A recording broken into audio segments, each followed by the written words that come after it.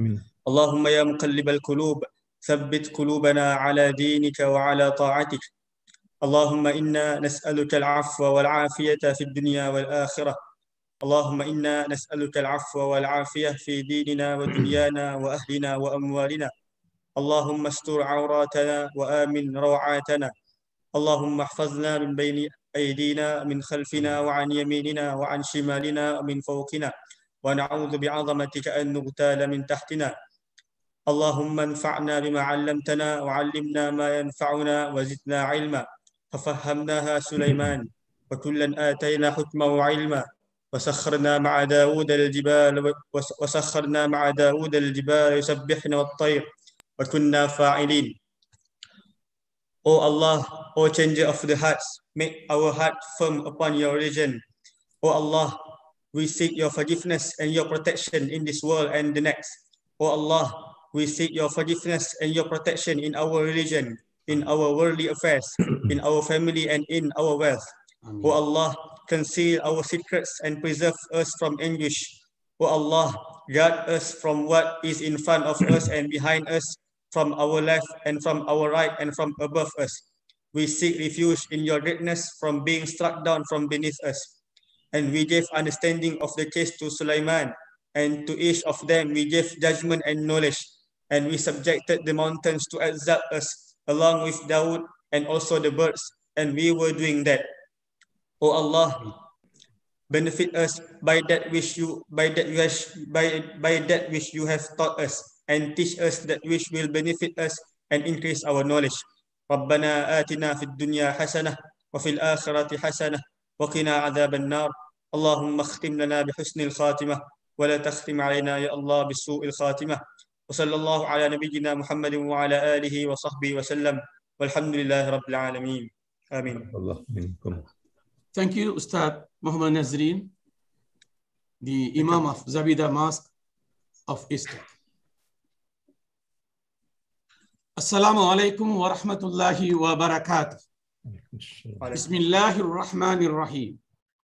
Honorable Professor Emeritus, Tansri Dato Zulkifli Abdul Razak, Rector IIUM, Dato Dr. Azizan Binti Baharuddin, Director General Institute of Islamic Understanding Malaysia, IKIM, Professor Dato Engineer Dr. Wan Ramli Wan Dawood, Professor of Chemical Engineering, UKM, Professor Dr. Ahmad Hafiz Zulkifli, Deputy Rector, Responsible Research and Innovation, International Islamic University, Malaysia, Emeritus Professor, Dato Dr. Usman Bakar, Al-Ghazali Chair of Epistemology and Civilizational Studies, ISTEC IIUM, Deputy Rectors, Deans, Deputy Deans, IIUM academic staff, colleagues, honored guests, ladies and gentlemen. It is my pleasure to welcome you this morning to the webinar on Towards a New Philosophy of Science for a Sustainable Planet Earth, Islamic Perspectives, organized by International Institute of Islamic Thought and Civilization, ISTEC, International Islamic University, Malaysia, Kuala Lumpur. International Institute of Islamic Thought and Civilization, ISTEC, is dedicated to engaging in advanced level study and research about Islamic thought and civilization at the national and global levels to nurture comparative, cultural, and civilizational studies dedicated to the renewal of Islam and human civilization. Its mission is to produce a new breed of academics and scholars who are multilingual and multidisciplinary, with a knowledgeable understanding of the universal message of Islam for the advancement of Islamic thought and civilization, who can address new challenges and concerns facing the Muslim Ummah and humanity, which will enable meaningful living in the 21st century globalized world. The first of ISTEC's webinar series on the grand theme of sustainable development was held on 14th January 2021. The title of that webinar was Islamic Thought and Sustainable Development.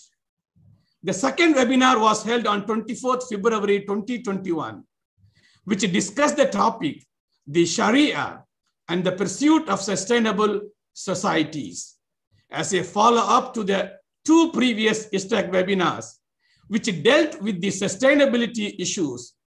Today's webinar, the third, also deals with the same issues, but from another aspect.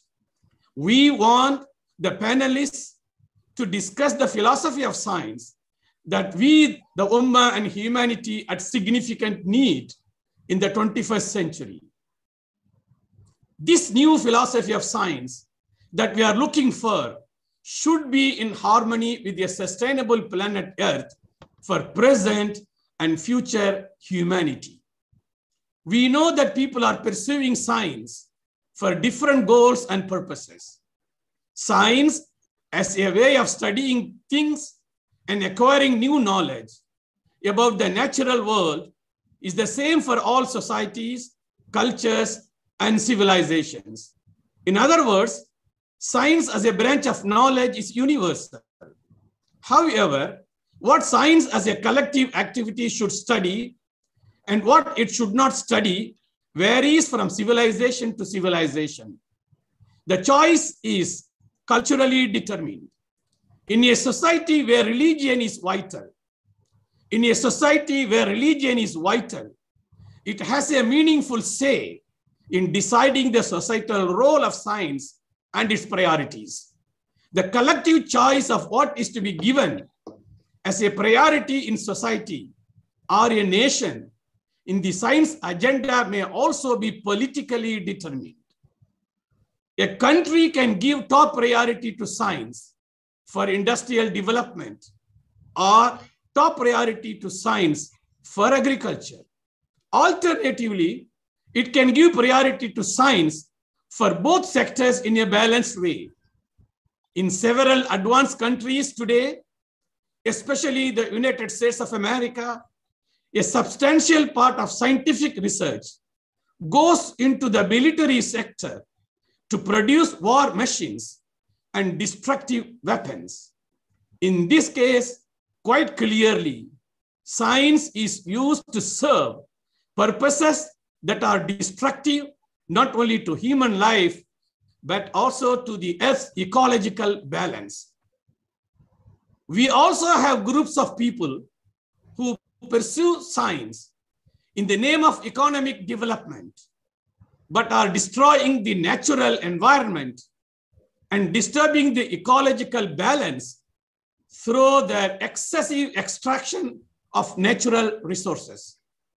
In this case, the greedy rich are financing scientific and technological research to serve their sectarian economic interests in the name of development for all the people. It is the role of the philosophy of science to help human beings to produce science to their benefit. It is the role of philosophy of science to help human beings to produce science to their benefit, helping preserve the planet's Earth ecological balance. In the contemporary world, there is a growing intellectual movement favoring a science and a technology only for peaceful purposes and economic development that could serve the needs of the majority of humankind. In our webinar today, we intend to discuss the new philosophy of science for a sustainable planet Earth from the Islamic perspectives.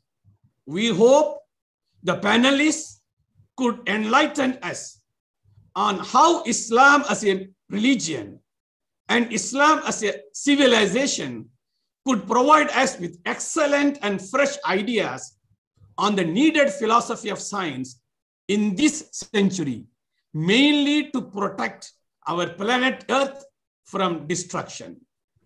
It would certainly be necessary to discuss the issue of the purposes of science from the Islamic perspective. Although many people nowadays are talking about the purposes of the Sharia, maqasid al-Sharia. Little is said about their implications for science. Hopefully, some of these implications, if not all of them, will be discussed by the respected and honorable panelists today, all of whom happen to have a science education background. Since a sustainable planet Earth is the issue faced by humanity and not just by the Muslim Ummah, the new philosophy of science, as seen from the Islamic perspective, needs to be brought to the mainstream discourse in our contemporary world. An intellectual and intercultural dialogue is necessary on the subject of philosophy of science for our planetary sustainability. Maybe the International Islamic University Malaysia can take the lead in formulating this program and initiating this intercultural dialogue.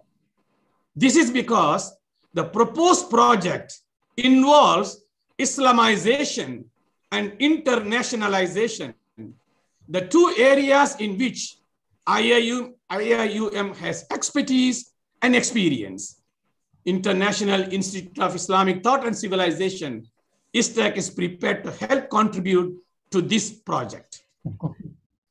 Today, there are philosophies of science. There are many philosophies of science. Nevertheless, most of them, including the mainstream philosophy, is secular, meaning that they are not interested in bringing religion into the discourse. They are circulating mainly in the West. However, some of them maintain academic positions that are pretty close to the Islamic position on the objectives and role of science in society. Perhaps more relevant to the Islamic perspective on the subject would be the philosophies of science in the other religious traditions. For example, contemporary Buddhism is to be found several formulations of the philosophy of science from Buddhist perspective. His Holiness, the Dalai Lama, has conducted dialogues with leading Western scientists on scientific issues.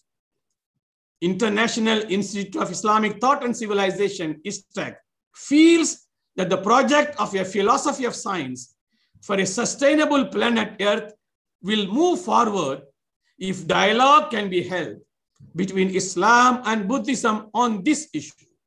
Later on, other interreligious dialogues on the issue can be held. Without taking much of your precious time, I first respectfully call upon Professor Emeritus Tan Sri Dato Zulkifli Abdul Razak, Rector IIUM, to open this webinar by sharing his thoughts on the topic towards a new philosophy of science for a sustainable planet Earth, Islamic perspectives. فليتفضل Tan Sri Dato. The floor is yours, Tan Sri. Thank you very much. Bismillahirrahmanirrahim. Alhamdulillah Rabbil Alamin. Wassalatu wassalamu asyrafil anbiya mursalin wa ala alihi wa sahbihi ajma'in. La hawla wa la quwwata illa billah. Professor Tamim, brothers and sisters, particularly colleagues from other universities, Dato Azizan and Dato Wan Ramli. Yeah. Thank you very much for participating in the third webinar of ISTAC IIUM, and I would like to congratulate ISTAC to start off with by organizing a series of webinars, which is, I think, relevant to the needs of the Muslim Ummah and also the world at large. Yeah? So this discussion, I think, is a discussion that will help, inshallah, to contribute to new ideas of how we would try to better the world within the philosophy of the university and certainly Islam in general. Now, I've been invited, and thank you very much, but I was also thinking whether I should actually participate after looking at the names of the panelists. I seems to be an odd man out, Tamim. So it is a kind of a punishment for the rector today to make himself relevant in the discussion that we're going to have. But I am encouraged when I see the word Islamic perspectives in the plural. So I'm not too sure whether mine is philosophy to start off with, let alone whether it's Islamic. In any case, it is something that I believe that I think that I want to share with you for more than a decade now, since I started thinking about this in University Science in Penang, and maybe there is an extension to what we're going to discuss today. So I would like to thank you once again, all of you, for participating and contributing. And let me reassure you, this is not a one-off thing. This is something that ISTEC and IEM will take it for a long run until we see the impact that we need to see, inshallah, the soonest that we could, as far as this is concerned. I'm not too sure whether you are able to see my slide. Are you okay now, Tamim? Yes, we can see. We can see Tansri. Okay. It's very clear. Let me very briefly say some of the things that you actually know, but just to give a context of where I'm coming from before I make this conclusion. All right. I think this is something that all of us are quite familiar with when we talk about science today, when we talk about education today, and indeed when we talk about civilization today. This is the kind of path that we normally see. We always start our discussion from the Renaissance, the Industrial Revolution, the Scientific Revolution, and hence the modern day civilization. Yeah, and not until very recently we see crisis after crisis being what called experienced by everybody around the world. The last of which is, of course, the COVID-19. Yeah? In some of these crises, they will say probably this is just the Islamic world problem, or a third world problem, or a developing world problem. We in the north, in the west, are doing okay, but you need to now, start your rethinking and do whatever you need to do so that you can be at par with us. Yeah? But the COVID environment tells us there is no longer a valid sort of justification, and therefore we will need to revise this and to look at it from a different perspective.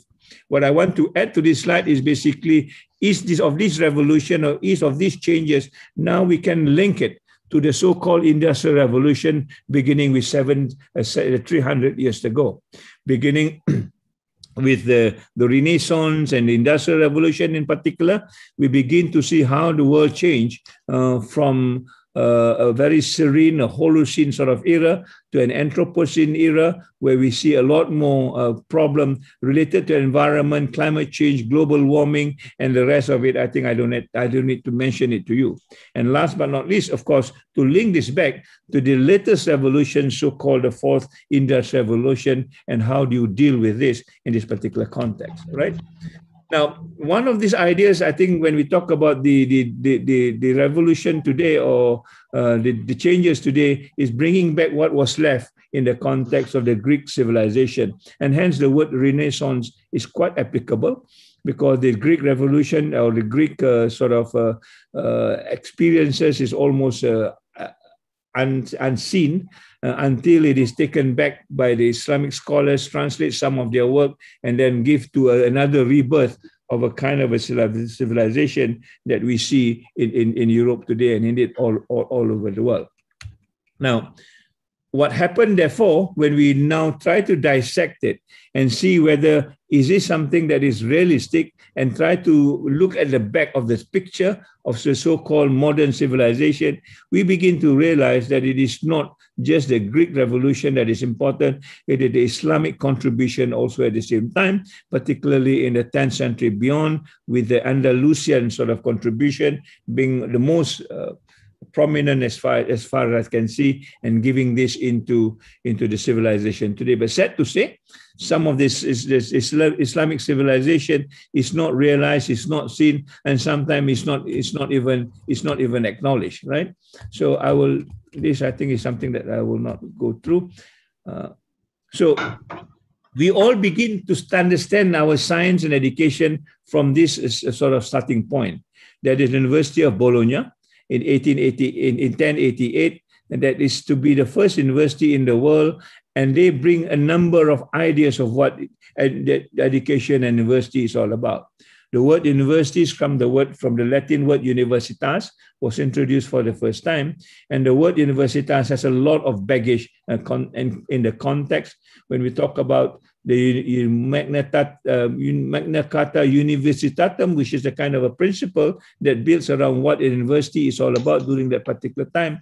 One of the articles mentioned that universitas must be the trustee of the European humanist tradition. In other words, if you want to use, at least at that particular time, this word university or universitas or whatever derivative from that, you must be the trustees of the European humanist tradition.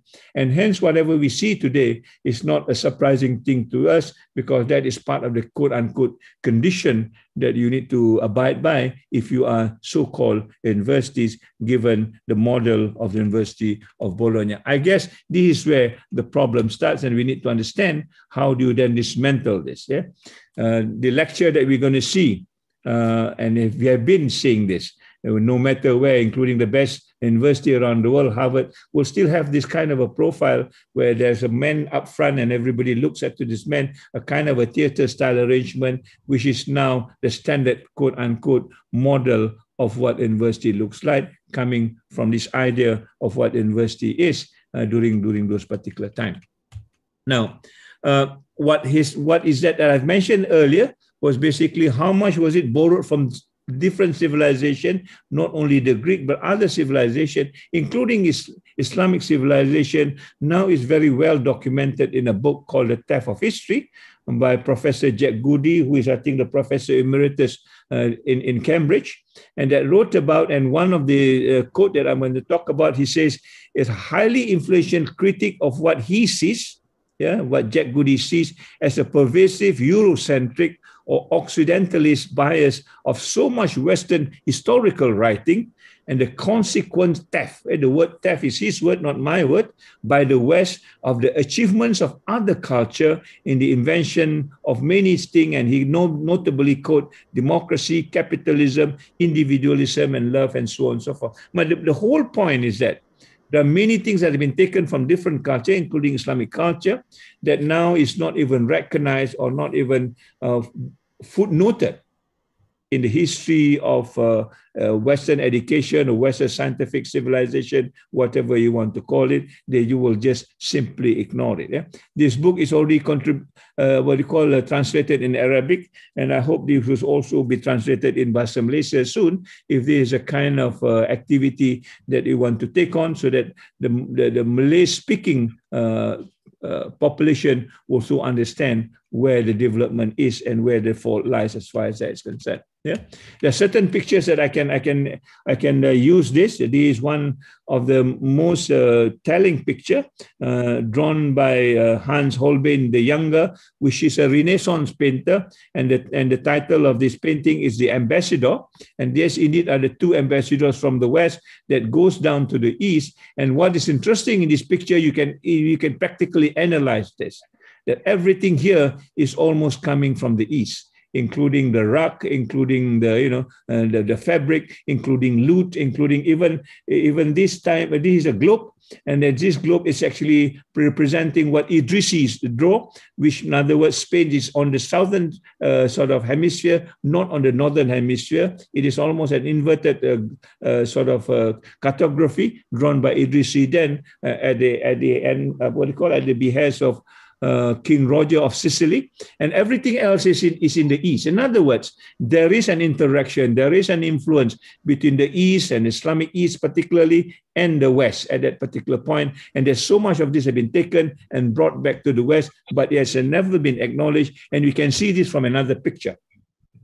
This is a picture just before the ambassador, drawn by Raphael, I think in 1953, 1511. And Raphael drew this picture, the School of Athens, and these are supposed to be the intellectual during that particular time. And if you look at this and analyze every of this personality which has been analyzed, most of them are European. In fact, all of them are Europeans. There's nobody from different civilization, different culture, except for this guy here. This particular person is actually Ibn Rushd. Yeah, and this guy is supposed to be Pythagoras, and Ibn Rushd is the only person that is drawn which is not European, but then he's here not as Ibn Rushd. Here as a what you call Averroes, which is the European name for Ibn Rushd at that particular time. So anybody who is good, who is not European, are given a European name, and therefore it is taken into the European culture, and then it then becomes is representing of the West. So you have Ibn Sina, you have Al-Ghazal, all these are names which is Arabic, but has been vulgarized into Westernized, Western names, so that they can be part and parcel of the Western tradition. I mean, I'm starting from the point that the tradition of the West do not recognize other contribution, and there are enough documentation to show that there are many contributions from different culture, Indian, Chinese, Islamic, has been taken by the West, and they're just not recognizing or acknowledging it, despite the whole idea that we need to cross-reference, footnote, and so on and so forth at their own insistence. So if I were to redraw this diagram again, I think you've seen this before, all right? If you remove this whole idea of the Western sort of civilization, we will probably be able to reduce some of the problems that we see today. Okay, and some of the issues are basically looking back at where Islam's contribution is into this whole phenomena of creating what we call modern civilization the way it is, putting back what has been taken out from the West and putting back, for example, the notion of spirituality, godliness, and so on and so forth, which I'll do a little bit towards the end before I conclude. So my understanding is this whole organization of so-called education, Institute of Education, including the university, the so-called ivory tower, will have to go. I think there is a construct that is not helping the university at all in trying to remake what the education is all about. And indeed, I think this construct is now collapsing when you look at the finances or the kind of budgetary concern that everybody is facing around the world, and then it is made worse by the COVID environment that many of the universities now have to close because their interaction with nature, interaction with fellow human beings, and certainly interaction with the creator is not even articulated well enough. And this is a concern that I think we need to think of moving the future in terms of its philosophy and so on and so forth. And all of this crisis, the global crisis, must be linked to education system. I cannot believe that we in the education system say that this is not part of our doing. I think in every of the crises, it could be economic, ecological, social, and even geopolitical or military, we are all involved. You know about the education system that is failing in managing some of this issue, and the roots is basically how education is organized, how knowledge is organized, and the basic philosophy that rules knowledge moving into the future. I will just leave it at that for a moment in time.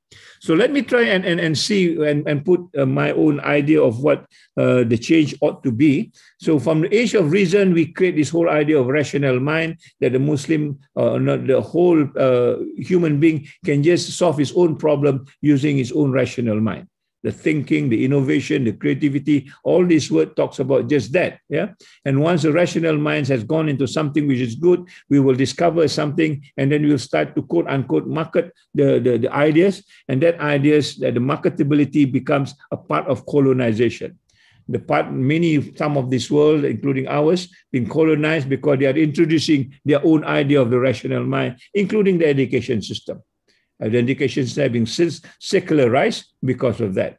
At the end of the day, I think this whole perspective of spirituality, godliness is taken out. We are now just talk about utilitarianism. The education that we talked about today is about marketability, employability, which I'm so against because there is no value as far as spirituality is concerned. And then we are now back into this whole idea what machines can do for us in the question of productivity, and productivity becomes, quote unquote, the sole purpose of the university, not creating a better better human being, not creating a God-conscious human being, and not even creating a world that is actually respectful of nature and so on and so forth. That is maybe around the first industrial revolution that it comes about. And in the third industrial revolution, we begin to change just the terminology. Because people are critical of rational mind, then the new liberals come with another terminology called the human capital, but basically the same thing, right? Instead of talking colonization, now we talk about internationalization. And therefore, when Dr. Tamim talked about International Islamic University, I'm a little bit, quote unquote, hesitant. What does internationalization mean to us? Are we another group of colonial power that want to colonize other part of the world? Or what is internationalization in our context is a question that I will bring to fore. And finally, we talk about now just machine, we begin to talk about technology, very sophisticated technology in terms of high tech. And everybody now wants to talk about high tech, not knowing what is behind this whole idea of high tech when we go back to the roots of this so-called industrial revolution. Yeah. So in the fourth industrial revolution, the terminology changed again. So we are not talking about just human capital now. We are talking about artificial intelligence, particularly white artificial intelligence. I underline the word white because most of the AI we're going to receive are created by the West again. And this is a danger that we do not realize, that we can go into another form of colonialization by taking that artificial intelligence uncritically, thinking that is a solution that we will see because it is technology and because it is called, quote unquote, what you call value free and so on and so forth. Yeah. Now, the voyage of the internationalization now has taken another ecosystem, which is called the cyber world, or what I call the cybercracy vis-a-vis democracy. Now, everybody is embracing this as though this is, again, the route to the future, that we can solve problems just by virtually talking with one another without human relationship, without face-to-face, without in-person kind of a contact. We think we can survive in that particular case. Again, there is another soft power that will change the whole world if you are not careful. So the combination of artificial intelligence and the cyber world could define a new world for us as far as that's concerned. And the high tech now becomes the route to globalize, that everybody now needs to embrace this high tech the way they defined it. I'm not saying high tech is not good, but I think we need to define the kind of high tech that we want, what we call in this university, how do you humanize high tech with human touch rather than high tech per se, the way it is understood today. So where do we go from here? The next move, my humble suggestion is basically to start beginning to rechange some of this terminology.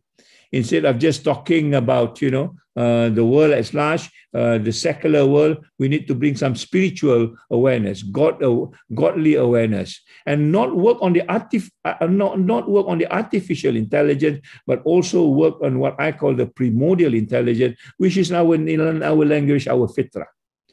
We dump a lot of millions of dollars in developing AI, but how much money do you spend in trying to develop the fitrah of the Muslim, or in fact the whole human being, the primordial intelligence? I think the disparity is actually very stark, right? So we begin to pander into artificial intelligence at the sacrifice of our own primordial intelligence as a human being created by God for his own purpose, as mentioned by Dr. Tamim in opening, right? The voyage of discovery should be now the voyage of self-discovery. We need to find who we are. What is this person called a human being? What is the purpose of the human being?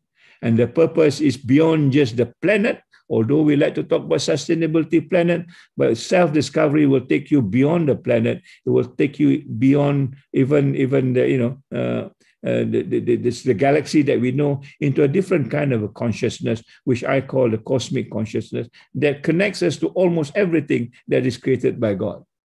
And this is, I think, the discovery that we need to go through, where the spirituality becomes the basis rather than the things that we talk about today in the material terms alone. And suddenly, finally, of course, how do you transcend that self? So in other words, we are not just talking about the rational mind and the intellect per se, but how do you combine with another seed of intellect, which is the human heart, the qalbus salim, Where is this discussed in our education? Where is this discussed in STEM? Yeah, science, technology, engineering, mathematics. Where is the heart there? Where is the human side there? Yeah, we almost secularized it, and that's why we want to change it into STEM, from STEM to STEAM or STREAM, so that the human dimension, the self, is also represented, and the self can be the modulating factor in ensuring that technology and science move the way it should move, so that this becomes then the kind of a transcendence that we need to go through. Yeah, from God awareness, then we start our journey of self-discovery to know ourselves better. In the context of IUM, maybe Islamization of the self, as Professor Kamal talked about it, yeah. And then you can transcend the self as you evolve, that Muslims are being, not just are becoming at the same time, right? And we arrive at a balance. The balance could be understood from the Maqasid Ashariyah. I'm not an Islamic scholar in this particular sense. Certainly, this whole idea of mizan, the balance between us and ourselves and the environment, the balance between God-centric and everything else, I think is an important idea that is not taken in as far as science is concerned. Science is still backing this whole idea of a growth, yeah, and growth by nature, science will tell you itself. Anything that grows will finally collapse, right? And a good example is cancer. The only cells that grow and grow and grow is a cancer cell, and you know what happened to a cancer cells at the end of the day. So if this kind of science that we brought in do not have this idea of the cosmic self-discovery, the heart, the balance, I think that science is going to fail. And I think that failure is already predicted. Let me just summarize by looking at the Western construct of what education is science all about. We are now into a global crisis, and that global crisis is very clearly spelled out. Yeah, in a book which I'll share with you in a moment, the loss of understanding of what reality is all about. The reality that we talked about is actually unreal. I mean, this move just back technology. Modern human being dependency, total dependency, I must say, on technology, and particularly the 4IR now. Everybody is talking about the 4IR, and money and councils have been developed, but there's nothing that will balance it. Our total dependency will result in a collapse. And now only we are beginning to talk about the reacquainting of supernatural. I read about a group of people who talk about post-materialist science. And that is probably a reawakening, but I think that reawakening is nowhere near of what we are going to discuss today, because it is not even a mainstream thinking. Only a group of scientists in the West are bringing this out. Yeah? So what do we need to do? This is a book that I think all of us must read. It's a very small book of 40 pages, written by Nomi Orokes, which is now in Harvard, and Eric Conway, which is a journalist. Yeah? And he talks about just this, the collapse of the Western civilization. And in fact, he gave a date also to this collapse will happen in 2093 if all these things that we are talking about, the structure that there is now, is not taken care. The kind of science that we do is not being modulated. We will go into this collapse. And they come from the West and they talk about this collapse. And in fact, the word, the second dark ages are invented by them. In fact, I think we are moving into the second dark ages if you look at what COVID is telling us as far as that is concerned. So how do you reconstruct this? And my idea is basically to come back to understand how do we evolve, taking in the dimensions of other civilization, not just the Western civilization or the Greek civilization, but other civilization that has got a different kind of an impact. And that impact will then hopefully grow to another civilization, another dawning of a new idea of what science is all about. And this is what ISTEC and IIM is trying to do. And hopefully the reconstruction will create a future human spiritual renewal. In other words, bring back what Renaissance has emptied in terms of education, in terms of science, and in terms of civilization itself. Begin to recognize what the understanding of reality is all about. What is reality in our own definition, not in reality in their definition, and start to realize that this whole consciousness, as Tamim talked about, is about rahmatan lil alamin. It is not about us. It's not about a company. It's not about a particular innovation, but it is about how do we reach beyond just those things. And those are the reconstruct that I think we need to think of. And if you do this well, then I think we will be able to not only move away from the post-pandemic sort of problems that we're facing today, we will be able to reconstruct the new age or the new era and move away from the Anthropocene era that's been predicted now into the sixth mass extinction that is now ongoing, where thousands and thousands of species and other lives are destroyed as far as science is concerned. I'm not saying science is no good, but I think science has its limitation given the kind of methodology, the modality that it has now. Until we reinvent it and put back what is missing, we will not be able to solve the world problem as such. I think I stop there. Thank you very much. I apologize for whatever I've said. If it's not right, for those of you who are very much more enlightened and learned from me, but that's my humble contribution for today. Wabillahi taufiq wa hidayah. Wassalamualaikum warahmatullahi ta'ala wabarakatuh.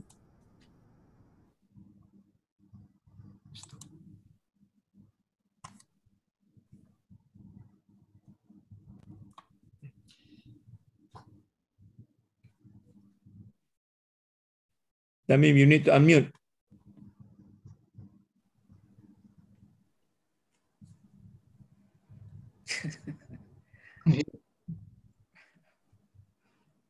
Thank you, Tan Sri, for your enlightened speech.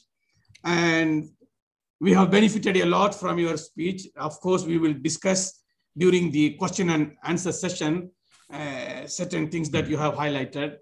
What I wanted to share with you just in 1 or 2 minutes is that when I read history of science, I discovered that Greek scientists applied the methodologies of conjecture, speculation, and assumption.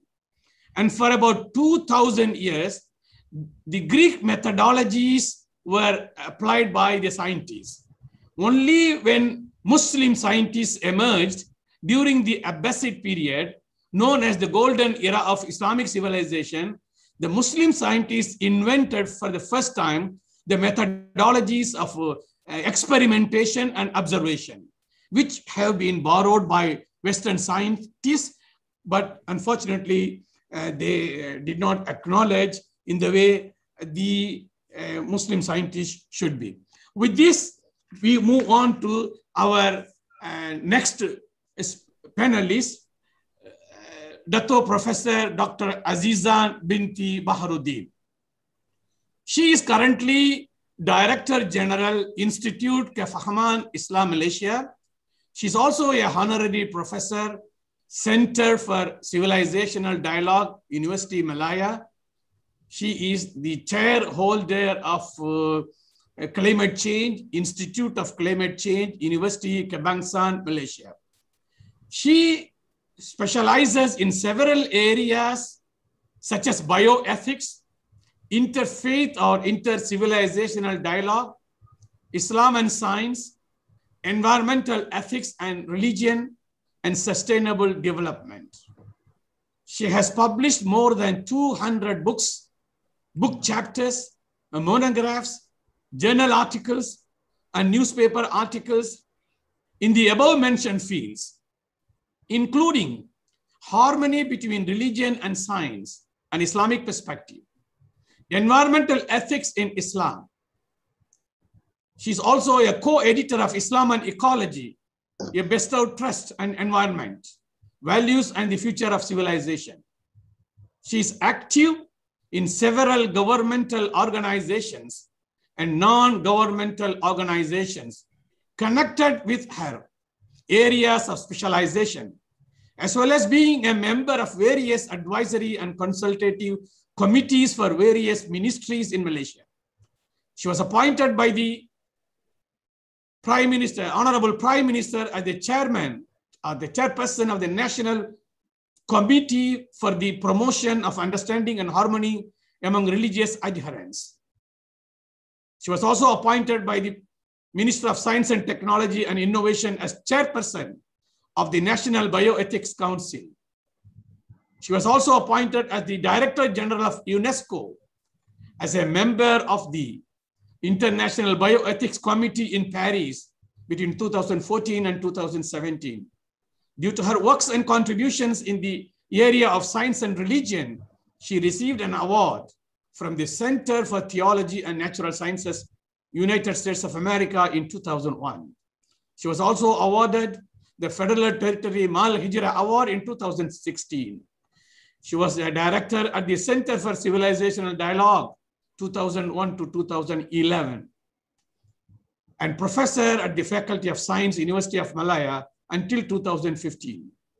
She was appointed as the Deputy Director General of the Institute of Islamic Leadership, Institute of Islamic Understanding until in 2011. In 2016, she received the Langkawi Award. And her biodata is very, very long, very, very long, thanks to Dato Professor Azizan. With this, may I respectfully invite Dato Dr. Azizan binti Baharuddin to share his thoughts on our topic towards a new philosophy of science for a sustainable planet Earth, Islamic perspectives. Welcome. The floor is yours, Dato. Yeah, Bismillahirrahmanirrahim. Thank you very much, Professor Dr. Tamim Ushama. That was a very, very kind introduction. It scares me to death because that's the past. What is critical is what am I now and in the future. So begin with a small prayer. Alhamdulillah bil alamin, wassalatu wassalamu ala asyrafil anbiya'i wal mursalin wa ala alihi wa ashabi ajma'in. Rabbi shrah li sadri wa yassir li amri wa hlul min lisani yafqahu qawli. Allahumma salli ala sayyidina Muhammad wa ala ali sayyidina Muhammad. Yang berbahagia Emeritus Professor Tan Sri Datuk Zulkifli Abdul Razak, Rector International Islamic University Malaysia. Yang berbahagia Emeritus Professor Datuk Dr. Osman Bakar Al-Ghazali Chair of Epistemology and Civilizational Studies, ISTEC IIUM. Professor Datuk Engineer Dr. Wan Ramli Wan Daud, Professor Dr. Ahmad Hafiz Zulkifli, distinguished guests and participants of this webinar. Assalamualaikum warahmatullahi wabarakatuh. And first of all, thank you so very much to the organizers for thinking of inviting me to be a part of this wonderful exchange of ideas. I salute Tan Sri Datuk Zulkifli for the grand narrative or meta narrative, which I think is very, very critical to begin a discussion such as that we are having today. I think many scientists in their training lack this overall historical perspective that you have given us. And I'm glad to say that inshallah, what I will be saying will be like filling in some small gaps, not to say gaps. What you gave did not contain any gaps, but what I'm trying to say is if what I'm going to be saying this morning, I hope can add on to explain, yeah, Professor Tamim, further what Tan Sri was getting at. So the theme for the webinar is towards a new philosophy of science for a sustainable planet Earth, Islamic perspectives. And my tiny presentation is titled Guardianship of the Environment and Islamic Perspective in the context of religious studies and sustainable development. So I'd like to address the theme of the webinar by speaking about this topic. And first of all, I will be stressing the need for religious studies and philosophy, especially philosophy of science and philosophy of religion, to reinvigorate their roles in the context of sustainable development and to find their way into the ethical basis of other disciplines such as science, economics, law, and other disciplines. I begin from the premise that just as the physical basis for any society is its bricks and mortar, so too, especially in the human and social dimension of life, there is a need to strengthen the belief and values basis. Guardianship, I think, is one value or belief that is manifested in action in the form of sustainable development. I will first of all speak on the role of philosophy in the context of religion. Philosophy of religion can be used in two ways: as an exercise in philosophy with religion as the subject, or as an exercise in religion where philosophy is used as an intellectual tool. Philosophy is critical because it asks the questions that need to be asked if religious studies, and I think guardianship of nature is one important dimension of religion, are to really succeed in grounding the concept of sustainable development, which is the most recent, the most recent expression of sustainable development being in the form of the 17 goals that we are all familiar with. And if you look at it closely, the sustainable development goals, I think, can be linked to the Earth Charter, which people began to speak about in the early 2000s. Philosophy can help explain the ethical foundation of principles for sustainable development, or it can help us put into religious studies the idea of sustainable development, now promoted by even our own religious authorities as linkable to the Maqasid al-Sharia. The idea of the guardianship of nature can actually be argued to be the basic principle of the Earth Charter. And as mentioned, sustainable development, as explained by the 17 goals, can in turn be shown to be an important goal of religious instruction. Examples of questions that philosophy poses are: what do we mean? What are our reasons? What lies behind? What are the implications? Such questions help construct a much needed dialogue that leads to the mutual understanding and mutual borrowing that need to take place between the various disciplines currently understood as being embraced by sustainable development. Again, as we mentioned earlier, these include economic, the scientific, the environmental, the social, and the cultural. Such mutual borrowings can be explained in terms of transdisciplinarity, which, as some writers explain, can lead to a fusion of horizons between religion and science, religion and economics, as well as religion and other fields. As we know, the term philosophy derives from the Greek philosophia, which means the love of wisdom or hikmah, knowledge of the proper place for everything. The quest for wisdom, which cannot be divorced from the truth or haq, one of the names of Allah subhanahu wa ta'ala, is at the heart of the religious impulse. Humanity has forever been looking beyond itself to find answers about itself. Where have we come from? Where are we going? How should we live? While philosophy asks the big questions, religion provides us with the grand narratives as answers, or at least clues, if not the details. Philosophy also has to ask probing, critical, and analytical questions, and so the search for wisdom leads to the realm of empirical and experimental investigation and the rise of the sciences. In the Islamic perspective, philosophy, which means something that is speculative, and science, something that is empirical, are necessary for the believer to reach, explain, understand, and manifest the religious state. In fact, the first two are subsumable under religion, which is Islam, which in Islam is called a deen, a total way of life consisting of the physical, mental, social, and spiritual. This idea is also seen in Muhammad Iqbal's description of the four phases of the religious state of belief, which is blind following, questioning, exploration and experience, witness, and acceptance. The evolution of the religious consciousness from the first of these stages to the fourth requires the believer to have knowledge and experience of nature and life. This holistic approach to religion and the comprehensive solutions and guidance it is supposed to offer must make teachers and practitioners of religious studies today aware of the gap between the ideal and reality in the understanding, manifesting, and practicing of religion. For example, in explaining the relevance of religion in today's world, many Muslims may still not really understand or are not able to articulate the significance either of the finality of the prophethood of Rasulullah sallallahu alaihi wasallam, Prophet Muhammad, or the actual contemporary nature of their religion as implied by the concept of the Islamic city, for example. These statements are not meant to be part of an apologetic stance, but can be linked to the most recent discourses about the nature of reality currently actively pursued in the Western modern, quote unquote, postmodern, quote unquote, and now postmodern world. It is critical to begin with this introduction, I think, for a number of reasons. To many in the West, and we cannot exclude the non-Muslim world when we discuss this topic, this way of thinking may be seen to represent a non-Western, non-modern worldview.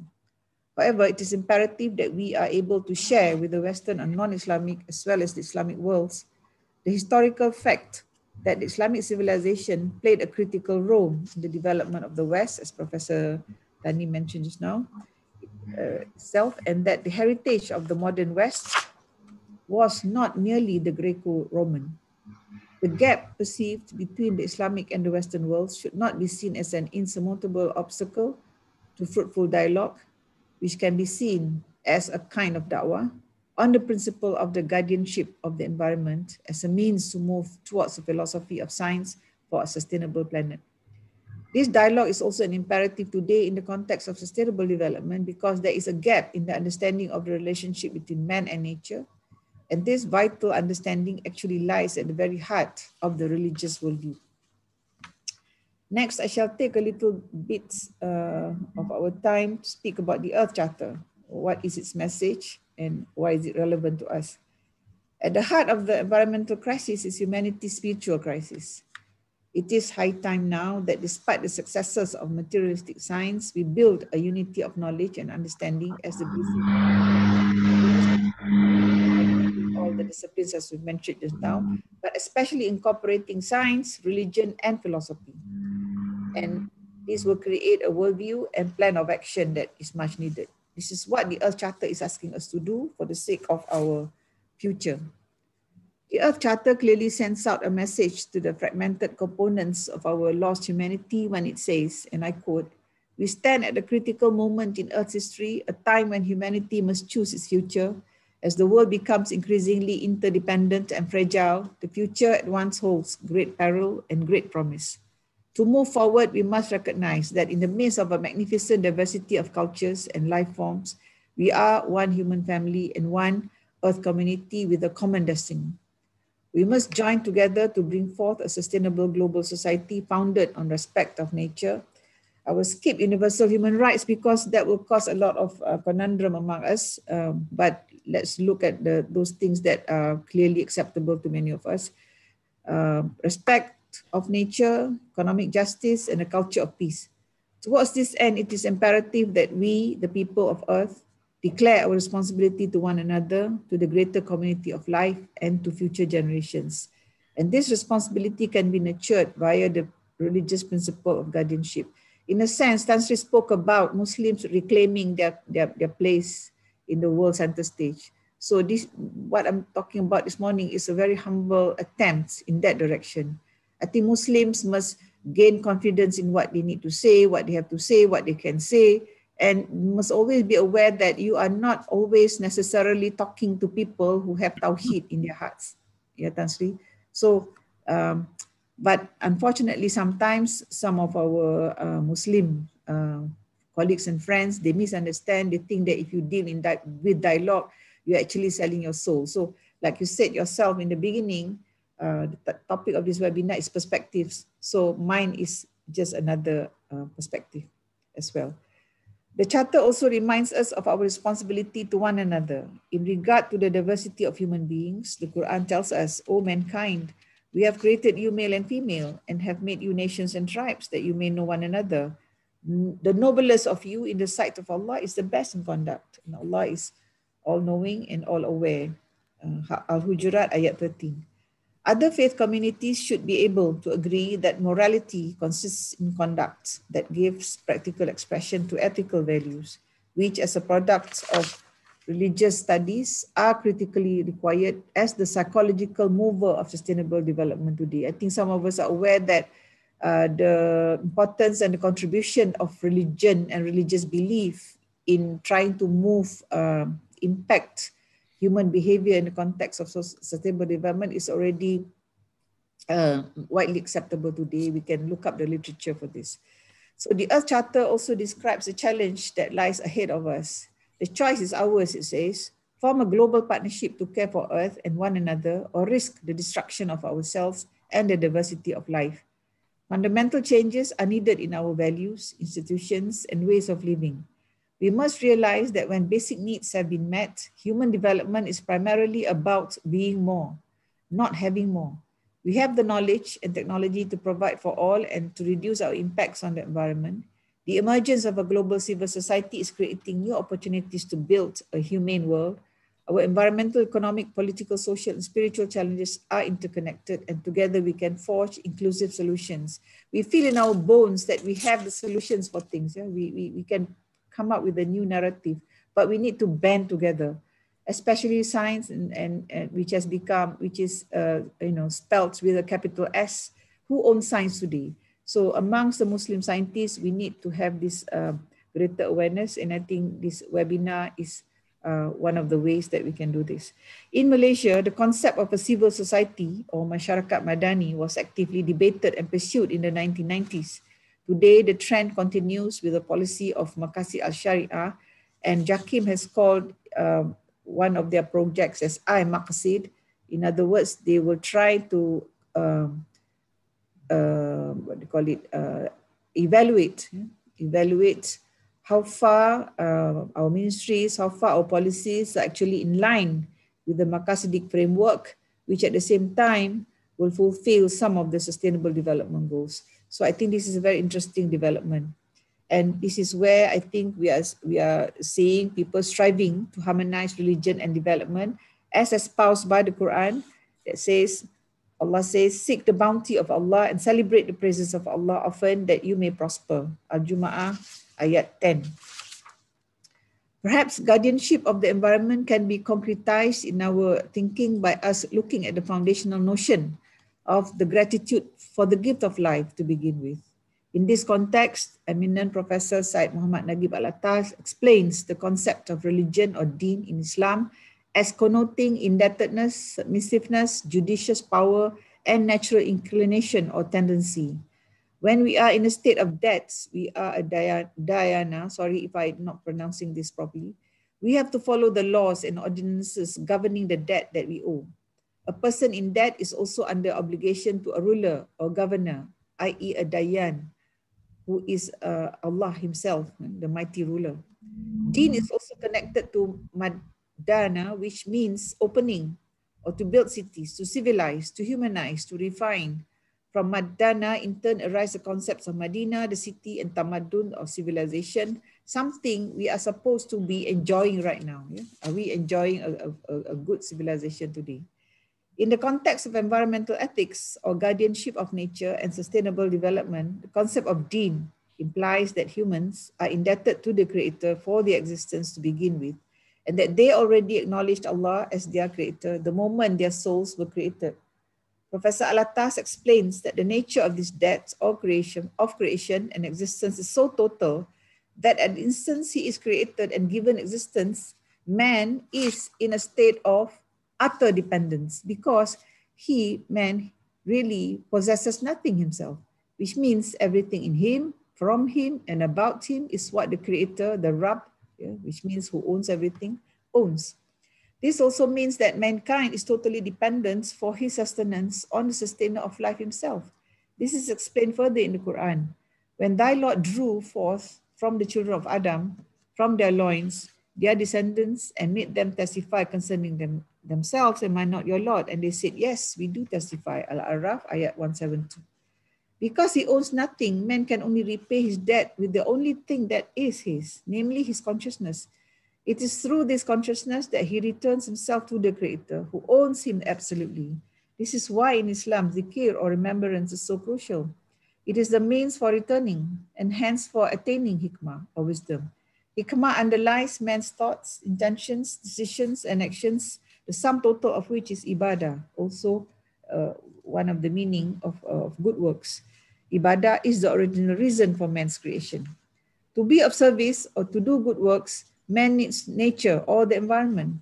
The Quran explains that this nature has been made malleable or tashkil for him. The environment is the theater for his ibadah. For example, to perform the zakah or tithe, man needs to have worked the environment by farming, cultivation, and so on. And for this, he must possess scientific and technological knowledge and skills for the what and how of his use of nature. Nature is not his, but is given to him only for his sustenance, comfort, and entertainment, and as a trust. His relationship to nature is in the capacity of Khalifa or Vicegerent. This state of being in which man gives back to Allah subhanahu wa ta'ala does not mean that man is in some kind of state of unhappiness as a slave, because it is in submission that man actually becomes what his inherent nature truly is. In submitting, man returns to his true nature of fitra, in which he finds peace and happiness, or salam. His returning is in fact, again, this is the state of being of the Khalifa, the slave, who is paradoxically vicegerent of the Almighty. Man is also microcosm of the macrocosm. He who enslaves himself gains.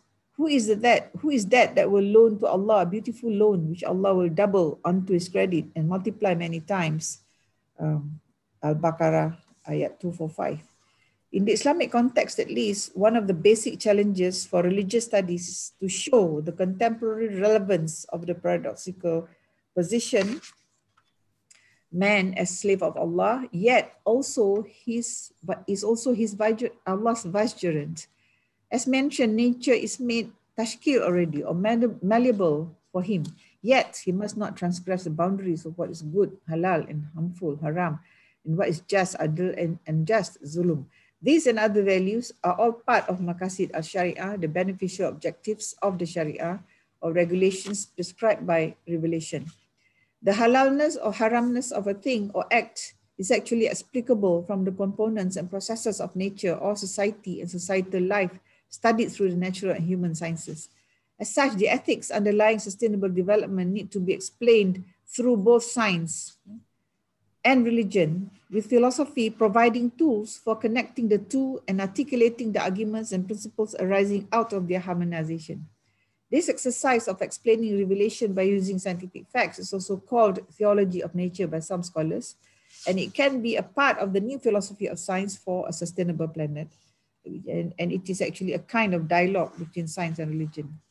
In using resources, in treating the environment in ways that ensure balance, peace, and sustainability, humans enslave themselves to Allah subhanahu wa ta'ala in order to fulfill his commands and ordinances as debtors, as the somber religious language describes it, to fulfill their guardianship of nature.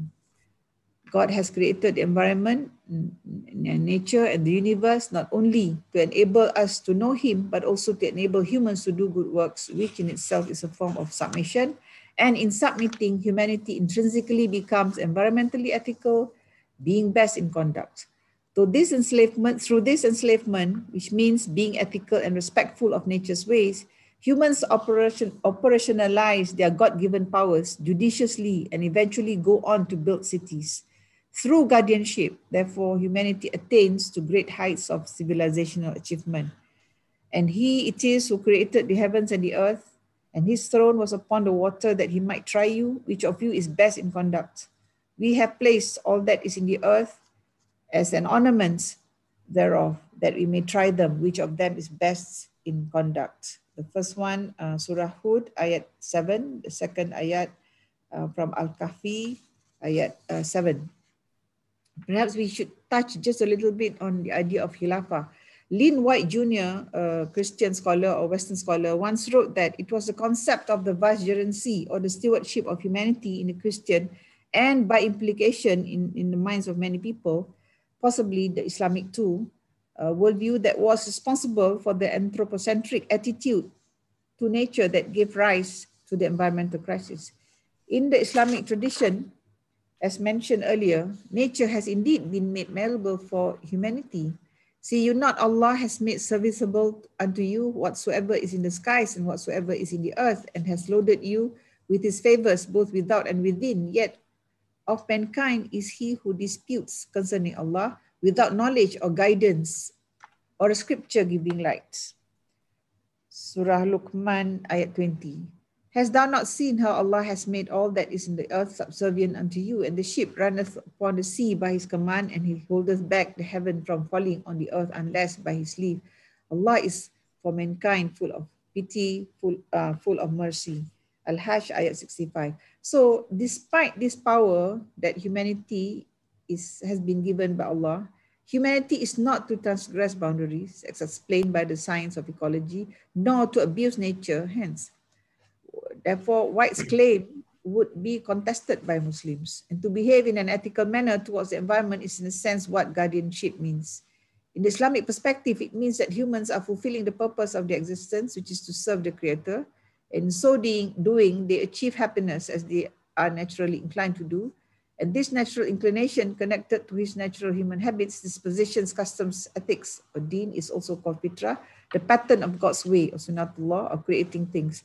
This way is indeed what is meant by the Sharia of Allah. Behaving in accordance with fitrah and Sharia results in harmony. It is the realization of what is actually intrinsically in one's true nature, and Sharia is cosmos, or order as opposed to chaos, justice as opposed to injustice. Justice exists when something is where it belongs, as we mentioned earlier. Could sustainable development ultimately mean then that humans will discover their true states and beings as well as nature's true state and being, and that humans will live in accordance with this knowledge?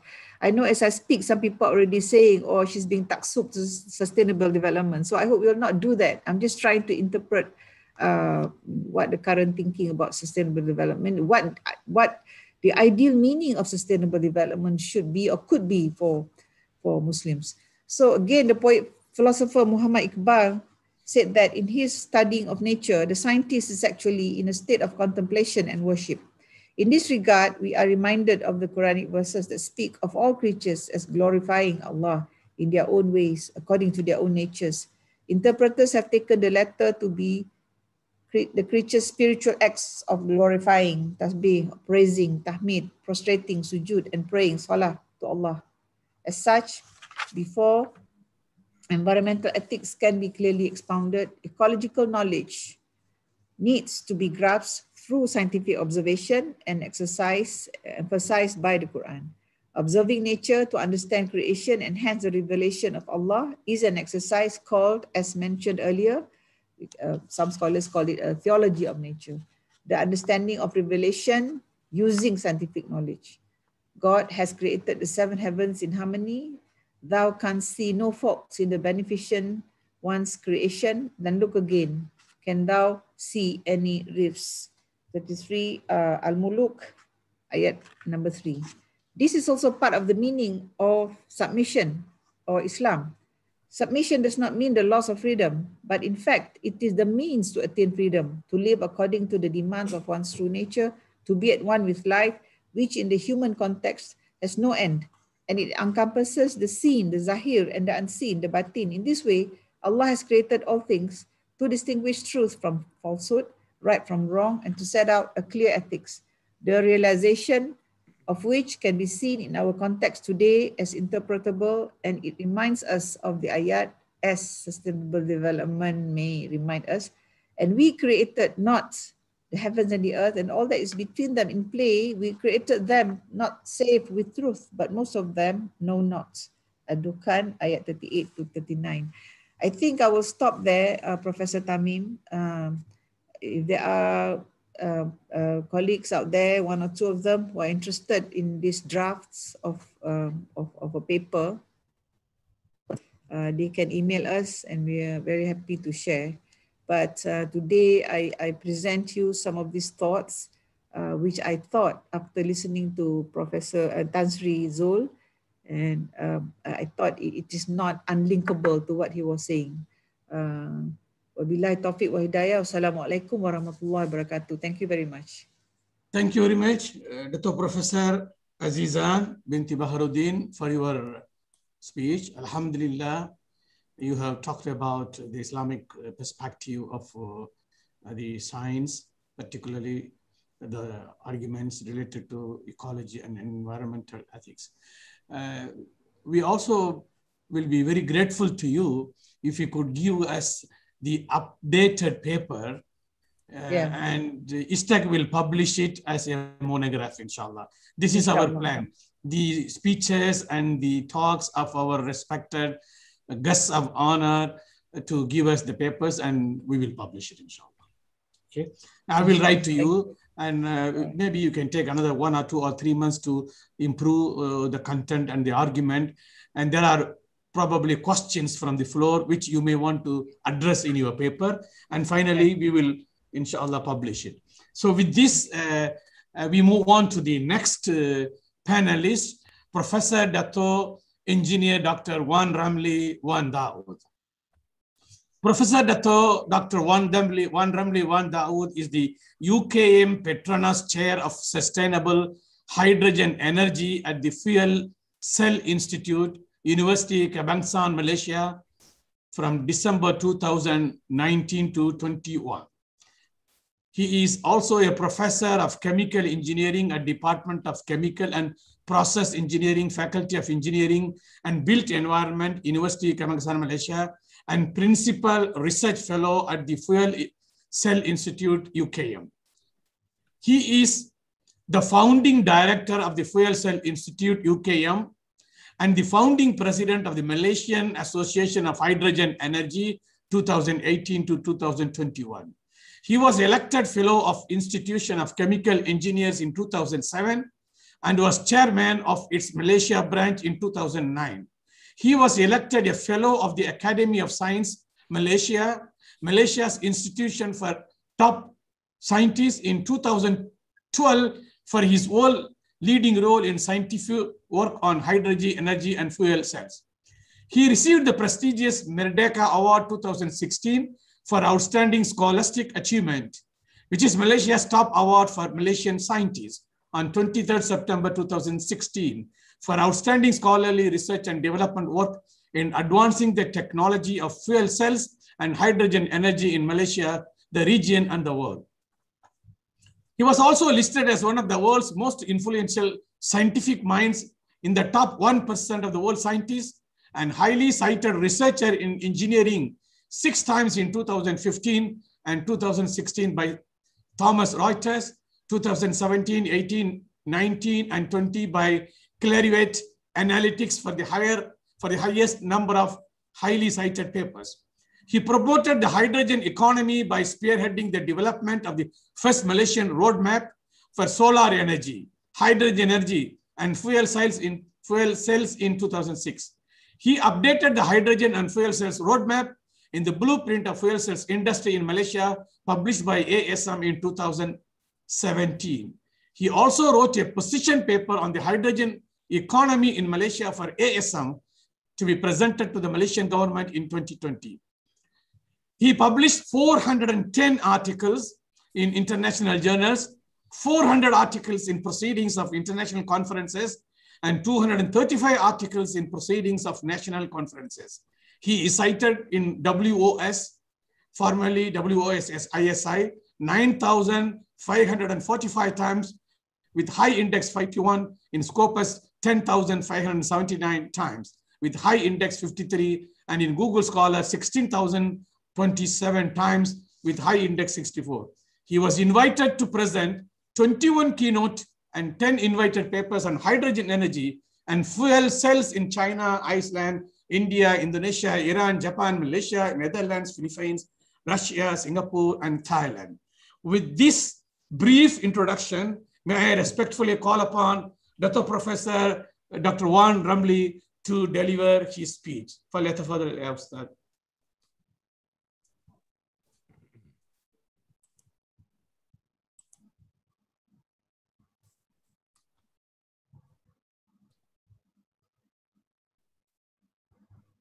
Can you unmute, doctor? Can you unmute? I think you are muted. Prof, you are muted. Yes, Assalamualaikum warahmatullahi wabarakatuh. Sorry. Professor. First of all, I'd like to thank Prof. Tamim for introducing me, and also for Professor Dato Usman Bakar for inviting me to the webinar, and Tan Sri Zul, and also Dato Azizat. Today I'm going to talk about the need for a new philosophy of technology. So I would like to share my presentation. Can I? Yes. Now? Most welcome, Dr. Prof. Yes.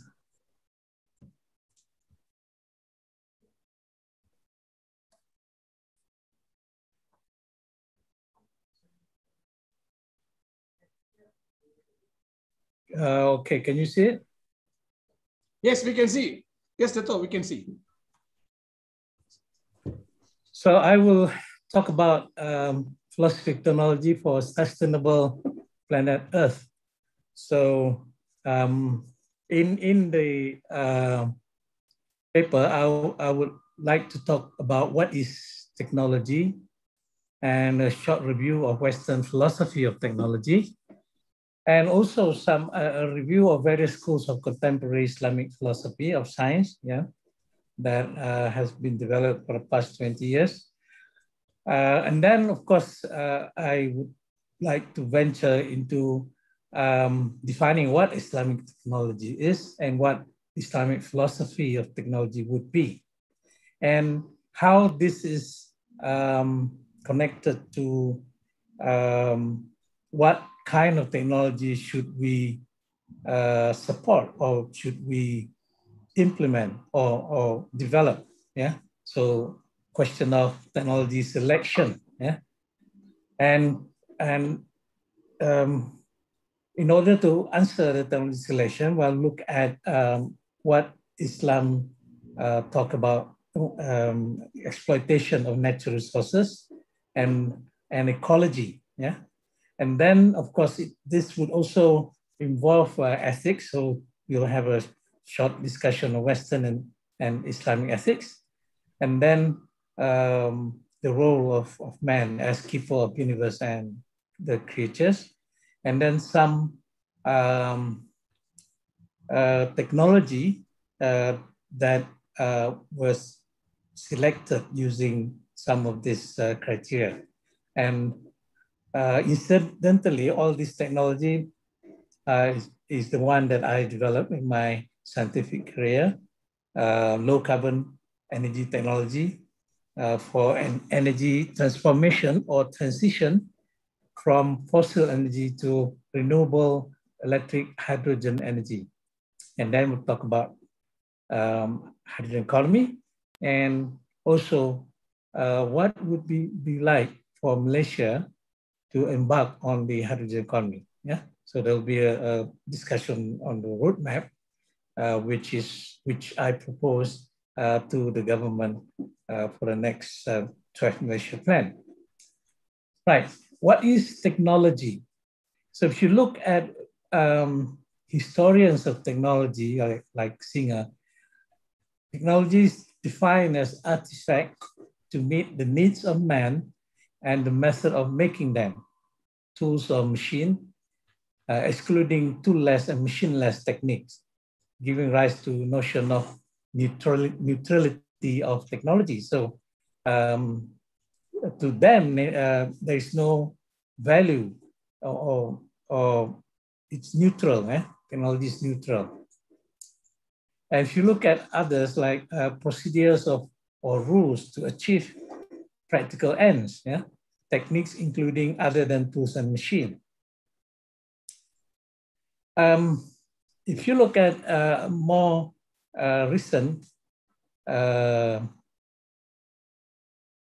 definition, yeah, technology as applied science, yeah, where scientific discoveries are used to develop technology, yeah. More modern definition of technology as an ecosystem, yeah, application of scientific or other knowledge to practical tasks by ordered systems that involve people and organizations, productive, skilled, living things and machines, yeah. This is defined by Pacey, a historian of technology at MIT, technological ecosystem that give rise to notion of value-laden technology. So the notion of technology has evolved from a neutral definition of technology of Singer to a more loaded or value-laden technology defined by Pacey. Right, so let's just look at what has developed the philosophy of technology. Philosophy of technology is quite new compared to philosophy of science.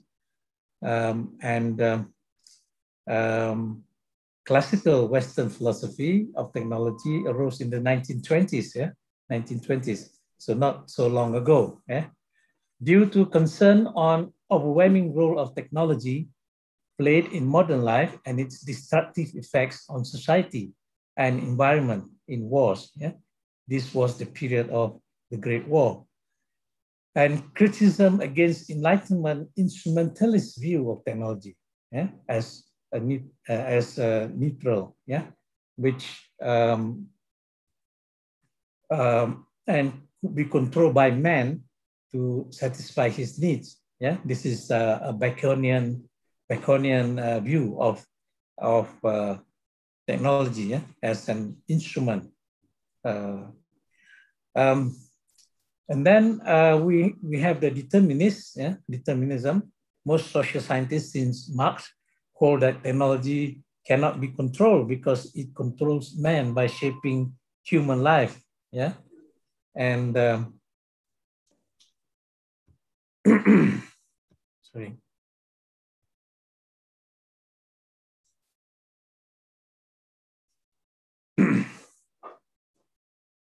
Yeah, sorry. Ilal or Ilul, he's a French historian of technology, saw technology as an uncontrollable autonomous force, yeah, that built society and political institution according to its own logic to determine the path humanity should take. So technology controls man, yeah. And then Heidegger tried to determine what is actually technology, substance of technology. So his approach is called substantivism of Heidegger, held that uncontrollable technology has inframed our entire way of thinking, yeah, and feeling, such that the world cannot be known by other means, and had turned mankind and the world into standing reserves or commodities only to be used.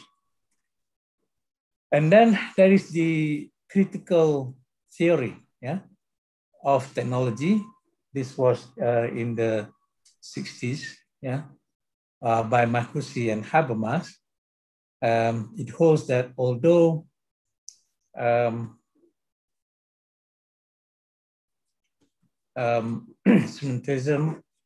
instrumentalism has caused widespread environmental damage and the rise of totalitarianism, technology can still be controlled by more democratic means. Yeah.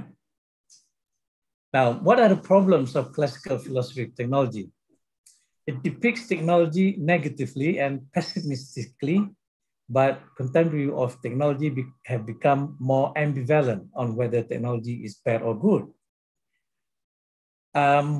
Classical philosophy of technology holds that technology is unstoppable and autonomous, but recent science and technology studies, STS, show that technology is contingent and can be socially constructed. Definition of technology is also too general and vague. Little attention given to differences in technologies and to how each technology is developed. By the late 80s and 90s, philosophy of technology became more society-oriented. Yeah? Emerging empirical science and technology studies, yeah, on development of actual technologies, which is known as the empirical turn, yeah, of the philosophy of technology. Pragmatism and post-structuralism, led by Hickman and Latour, that believed technology could be developed in a more ethical, socially acceptable, and democratic way. And lastly, the emergence of engineering-oriented school of philosophy technology, led by Corres, yeah, where philosophy of technology is based on engineering practice and product. So this latest one, the engineering-oriented philosophy of technology, looks at engineering, yeah, as a knowledge. Yeah? So, and the main aim of engineering knowledge is to create a shape configuration of artifact, yeah, to enable it to function according to what we call the operating principle of the artifact. And to achieve that, this school developed the engineering method, yeah, Just like the scientific method, there's also the engineering method, a way of obtaining practical knowledge by selecting or creating design, what we call the synthesis stage, based on inspiration, intuition, and heuristics, and testing the prototype or simulating it using mathematical model, the analysis. And the behavior of both engineering system and engineering devices depends on both the laws of science and design and configuration. So it's not just the application of science, but there is another component of it, which is the design and configuration. And that would result in the operating principle of the artifact. So, and I put there some definition of what invention, design, innovation, creativity, and so on. Another new independent development is the emergence of engineering ethics in the form of professional code of ethics and the use of applied ethics in the study of ethical implications of technology. I speak also a brief typology of Islamic philosophy of science. Contemporary one, trivial school, Bukailism, named after its founder, Bukail. Tries to prove the truth of Al-Quran by equating certain verses with scientific discoveries of Western science, neglects the relativism and provisional nature of scientific theories in comparison with the absolute and eternal nature of Al-Quran. And then you have what I call the traditionalist school of Syed Hussein Nasr that recasts past Muslim scientists using the Tawhidic principle of oneness of God as basis for integration of the natural world. I'm sure Prof. Dato' Osman would be more competent in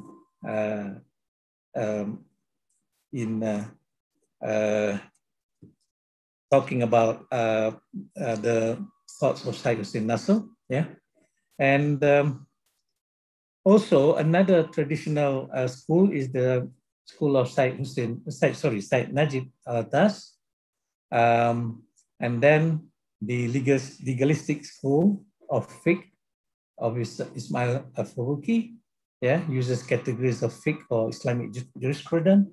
And its new version is the use of Maqasid Sharia, Maqasid al-Sharia. And then there is the Ijmaili school led by Ziauddin Sada. He's not interested in the substance of science, but more on the governance of science and using Islamic ethical values such as Adl and Zulm. And the latest or new version is integration of knowledge, based on Western educational crisis. And then, of course, the Aligarh School of Islamic Science. This school have stopped publishing, so I'm not sure where they have gone to. And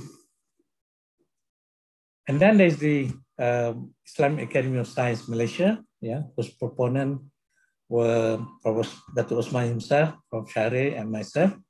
And one of the things that we do is to criticize Western science and to reveal its weakness and incompatibility with Islam, and to offer a more compatible alternative theory. Prof. Dato' Osman himself has criticized the theory of evolution, Prof. Shahri, quantum physics and relativity, myself on technology. After 1998, the Academy of Science Malaysia, the Islamic Academy of Science Malaysia, ASASI,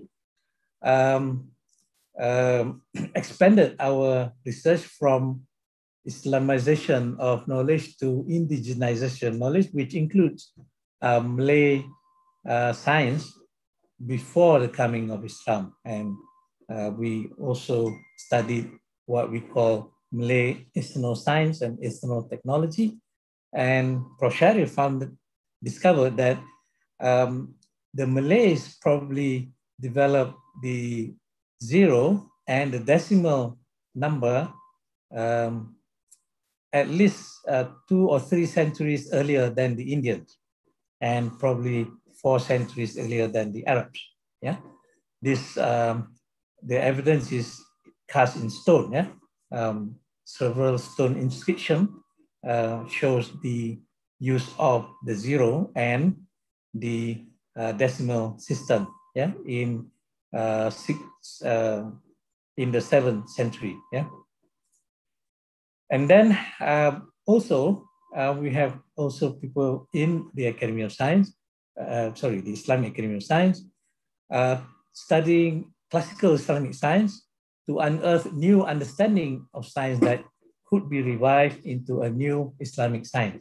For example, looking at Fakhr Razi, Al-Surawardi, or even Jabir bin Hayyan and so on, yeah, for a new theory. Okay, what is Islamic technology? Practical knowledge and artifact to meet the needs of the ummah. Yeah,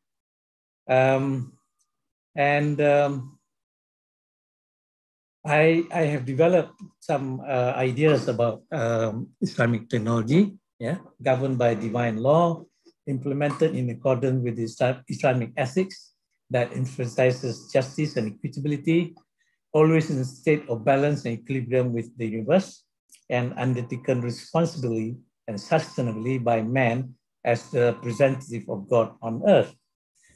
And if you look closely at this definition, it's a teleological understanding of technology. And this is similar to the understanding of the Greeks, yeah, because it's derived from Greek concept of poiesis and technique, yeah, because the Muslim heartlands, yeah, also inherits the Hellenistic heritage, yeah, in Egypt and Syria and Iraq. So poiesis is the making or bringing into existence of an artifact from an idea, yeah, which also has a purpose, while technique is the knowledge of making an artifact for a specific purpose. That's a teleological definition of technology, yeah. And so technology is the responsible and equitable use of natural resources that are made available by God for man to use, using concept of tazkir and tazlil in the Quran, and to meet his needs, yeah? To make artifacts to meet his needs, to satisfy, yeah, the maqasid al-sharia. Yeah? And technology used by man as Allah's representative on earth, Khalifah fil ard, in a fair and equitable manner, both to man and the environment, yeah, based on Islamic ethics. A Western historian, White, yeah, Lynn White, criticized this view as being too anthropocentric, yeah, granting mankind absolute right to master the creatures and the universe. This is probably true in Christianity, yeah, especially according to Western interpretation of religion. But as I've shown in the Quran itself, Allah has given man as the Khalifa to use the resources, yeah, because Allah has already subjected them for man to use. Now, which technology? So this is a crucial question that asked, yeah, for technologies. Yeah? So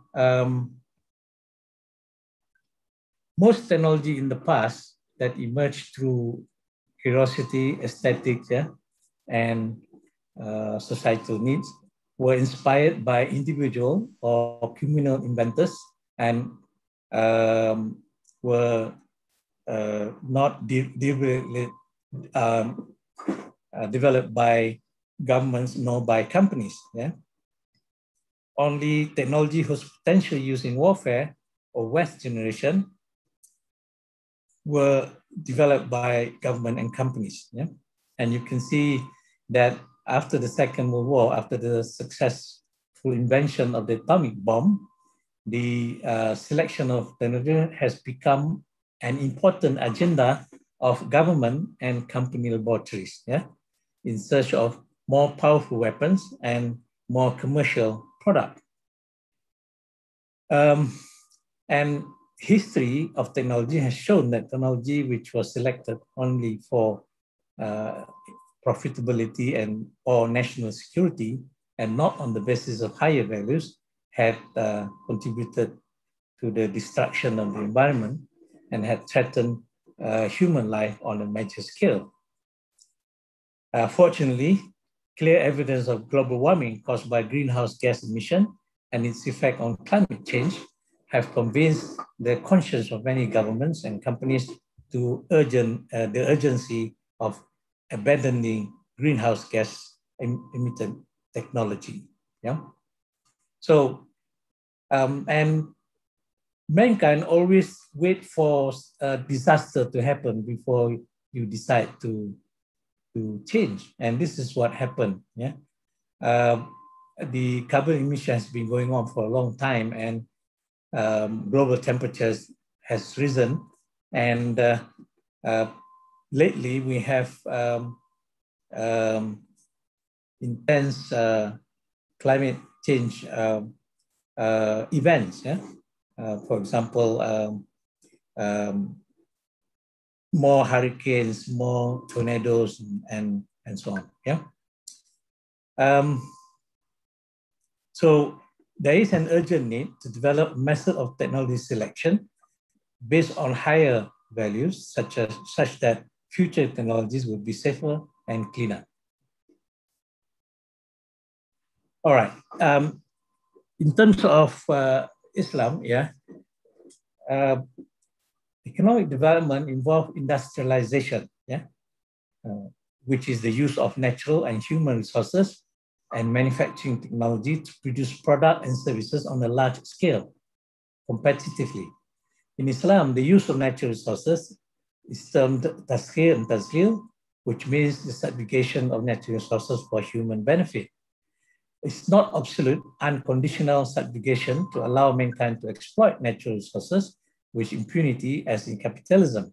Yeah, Allah, the owner, proprietor of the entire universe, has subjected all natural resources for use by mankind, and mankind as caliph or successor to Allah on earth, who uses the natural resources subjugated for him on earth responsibly within the bounds of the Sharia and Islamic ethics. So it's not enough the Sharia, but there's also ethics as well, because there is always a difference between ethical actions and Sharia compliant action. Yeah? It could be Sharia compliant but not ethical, right? It could be ethical but not Sharia compliant. Yeah. So the Sharia is not only the set of religious and criminal laws such as hudud and qisas, but is a dynamic legal system that could solve the problems of modern life brought about by technological change.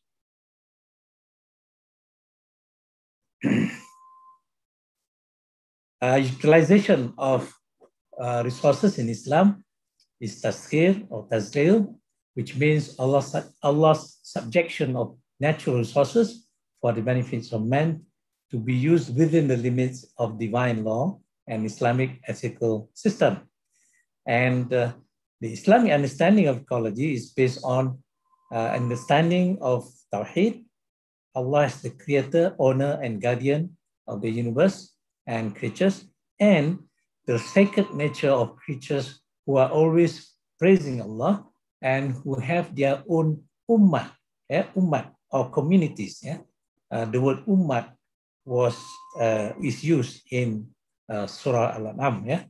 So creatures have their own ummat or communities, not just man. Allah creates the ummat, communities of creatures and the universe in harmony and balance with one another. So the ecosystem is network of various creatures, ummat or communities in equilibrium with the sacred universe, praising Allah and become ayat or signs of Allah. Mankind and living creatures are created from the same material, water, and because of it, they share the same physical fate in the world. Earth is sacred because dust from it is clean and sacred and can be used for tayammum, yeah, and its surface can be used for prayers. Yeah? Next. Since engineering and technological artifacts impact directly on the environment and ecological system, Islamic understanding of ecology must be understood before understanding how artifacts are invented. Since the continuous praising of Allah by the creatures maintains the balance and equilibrium of the universe, their destruction, which is in the Quran is fasad fil ard, by technology, by man, as a result of technology use, would destroy this balance and equilibrium. This destruction causes apocalyptic natural disaster, which is Allah's punishment of the zalim mankind, yeah, that commit the fasad fil ard. Since the creation of mankind is dwarfed by the huge expanse of the great varieties of creatures and the huge expanse of the universe, mankind should realize his own insignificant position compared to all the creatures and the universe and be in awe of them and should avoid from destroying them. Apart from understanding of the ecology, technology selection should also be based on the ethics of the community inventing and using the technology. In early Western ethics, virtue ethics of Aristotle, purpose of ethical action, is, sorry, I couldn't see the, yeah, of the community, sorry. Virtue ethics of Aristotle, the purpose of ethical action is happiness, and only a virtuous man can act rightly to produce a good. Yeah? Virtues or golden mean dispositions such as the 4 cardinal virtues of wisdom, yeah, courage, temperance, and justice are the middle between 2 extreme dispositions, one of excess and the other of deficiency. After the Enlightenment, virtue ethic was replaced by at least 3 humanist and rationalist philosophy of ethics. Yeah, duty ethics of Kant, right ethic of Locke, and utility ethics of Mills. Kant's duty ethics, ethical action fulfills a duty owed to human beings who deserve the honor and respect as an independent moral agent, which is mandatory and absolute because it could be proven to be universal as a good. Right ethics of Locke suggested that ethical action protects human rights because man has absolute right to life, liberty, and property ownership. But as we know, the poor and needy people who should have the greater need for help by ethical action, but not only people who have property. Yeah, utilitarian ethics of Mill and ethical action brings greater benefit for the most number of people, but the wishes of the many are not always right.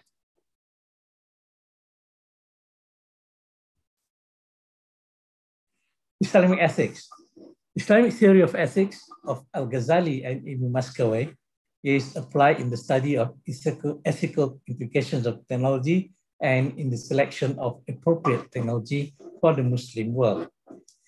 In Islamic ethics, the aim of a good, and variously al-bir, hasanat, and khairat, there are some semantic differences in meaning of all these words. or right action, al-amal as-salihah, is not only rewarded with worldly happiness, but happiness, sa'adah, in the hereafter too, yeah, in the Islamic view of ethics. Al-bil, al-hasanat, or al-khairat, a good will not be achieved by only worshipping, but by being just and equitable, not just by doing the salat and zakat and saum, but also by being just and equitable, yeah, adl and qist, yeah. For Ibn Maskaway and Al-Ghazali, constituents of virtue are wisdom, al-hikmah, courage, al-shaja'ah, and moderation, al-ifah, which when combined produce the highest virtue, justice, al-adalah. Yeah.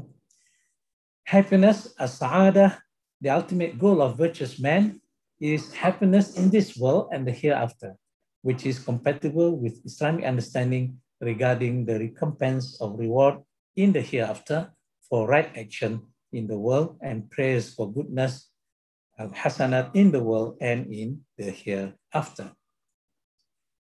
So, man as keeper of universe and creatures, yeah? Subjugation and use of natural resources in engineering through the proper process of tazkir or tazlil by mankind as Allah's successor on earth is conducted within the limits of the Sharia or law and is just and equitable to all people according to Islamic ethics that emphasizes justice. Yeah?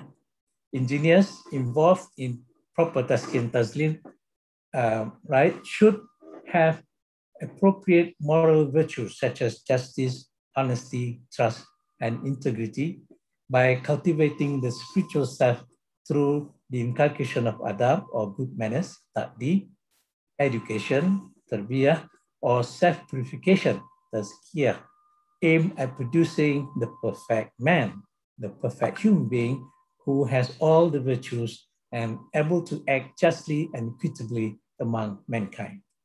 Conventional energy technologies, which is within the field of my scientific study, using fossil fuels have polluted the earth by emission of air pollutant gases such as sulfur oxide and nitrogen oxide, warmed the globe by emission of greenhouse gases such as carbon dioxide, and caused climate change. Yeah? Air pollution and climate change caused by fossil fuel is a fasad fil ard. And by understanding technology and ecosystem from an Islamic perspective, the use of fossil fuel should be reduced or stopped altogether and complemented or replaced with renewable energy generated from renewable natural resources such as solar energy, wind energy, biomass and hydro, and zero emission alternative energy such as hydrogen energy. Measures to reduce or eliminate use of fossil fuel and replace it with clean, low carbon, renewable, and alternative energy is an ethically right action, al-amal as-salihah, because it leads to the good of sustainable human life on earth. It is a just and equitable action, not only for mankind, but also for ummah of creatures that inhabit earth. Clean, low carbon technologies such as solar, wind, and hydro energy are good by themselves, yeah? Al-bir, al-hasanat, or al-khairat, because they are renewable, yeah, by solar radiation without emitting air pollutants or greenhouse gases and won't cause global warming or climate change. Similarly, renewable biomass energy is a good by itself because greenhouse gas emitted from burning biomass is recycled naturally in the process of photosynthesis by trees for renewal of biomass. Hydrogen energy that produces water only from energy conversion to electrical or thermal energy is also a good by itself because of the zero emission of greenhouse gases, especially when hydrogen energy is completely renewable in the future once the limitations of solar photoelectrochemical water splitting technology is solved. And the transition or transformation is from fossil energy on the left, and you can see there's a lot of red lines. Those are the oil, yeah, being used in a lot of transportation and electricity generation, and to be transformed into the one on the right, yeah, which replace most of the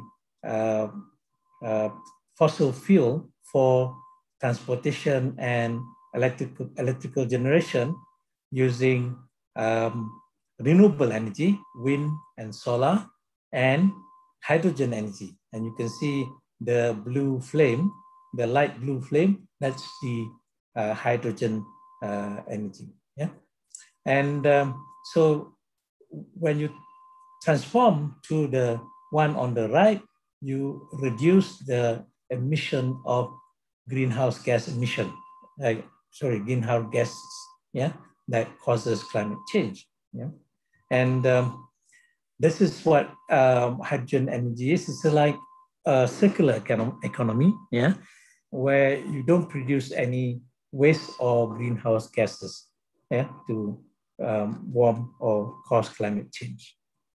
And for Malaysia, I have suggested the following roadmap.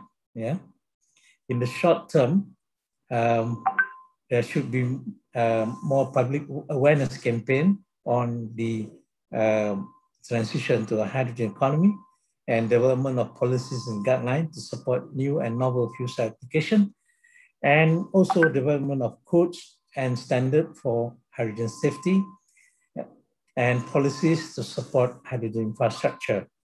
For a medium term, is to develop supply chains of fuel cell component, convenient market entry of hydrogen and fuel cell application, and some demo project for hydrogen transportation and standalone power, yeah, and also power banks from methanol fuel cell. And in the medium term, fuel cell cost reduction and so on. Did you respond? Yeah, we are. Summarize and conclude the thought, please. Last slide. Okay. So Thank you. So you can see that by effectively using Islamic philosophy of science, of technology, we could decide which energy technology to use. And so thank you very much. Shukran. Terima kasih. Thank you, Chair.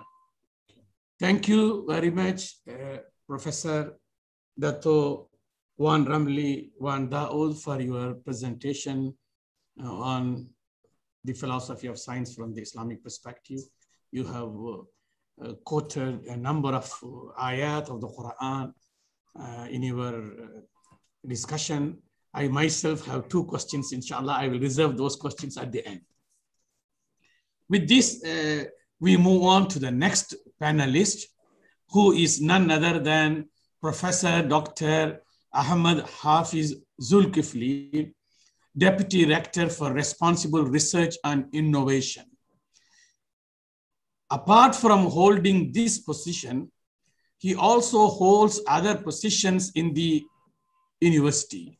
He is currently the director of IIUM Medical Specialist Center. He is also a consultant anthroplasty and orthopedic surgeon in the Department of Orthopedics, Traumatology and Rehabilitation, College of Medicine, International Islamic University, Malaysia. He's also a lab director, Advanced Orthopedic Research Laboratory, IIUM. He has been a member of a good number of professional bodies, such as Islamic Medical Association of Malaysia, Malaysia Orthopedic Association, Asia Pacific Diabetic Limb Problem Association, Academy of Medicine Malaysia, Asia Pacific Diabetic Limb Problem Association, and so on. His research interests include diabetic foot research, orthopedics, joint replacement and clinical trial, metal injection molding plates for orthopedics application, and many other areas. He has authored a book titled Metal Injection, Molding of Implant Materials. And he has several book chapters and articles to his credit. Due to time constraint, I'm not able to read his impressive biodata. With this, may I respectfully call upon Professor Dr. Ahmad Hafiz Zulkifli to deliver his presentation. فليتفضل مشكورا يا شيخ. السلام عليكم ورحمة الله وبركاته. Thank you, Prof. Tamin, to all fellow panelists. I think you can see I shared. Yes. Yeah, okay. We can see, Prof. It's all right.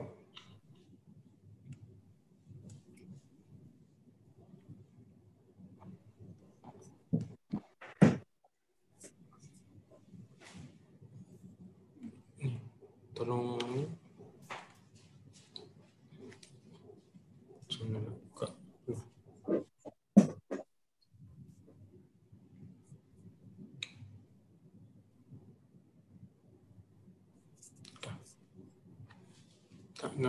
buka penuh.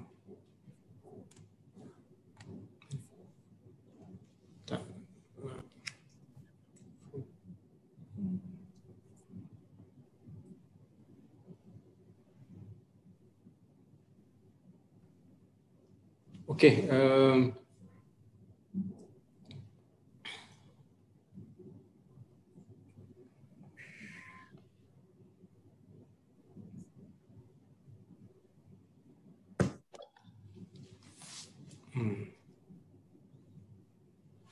So, as been explained by the previous three speakers about the philosophy of the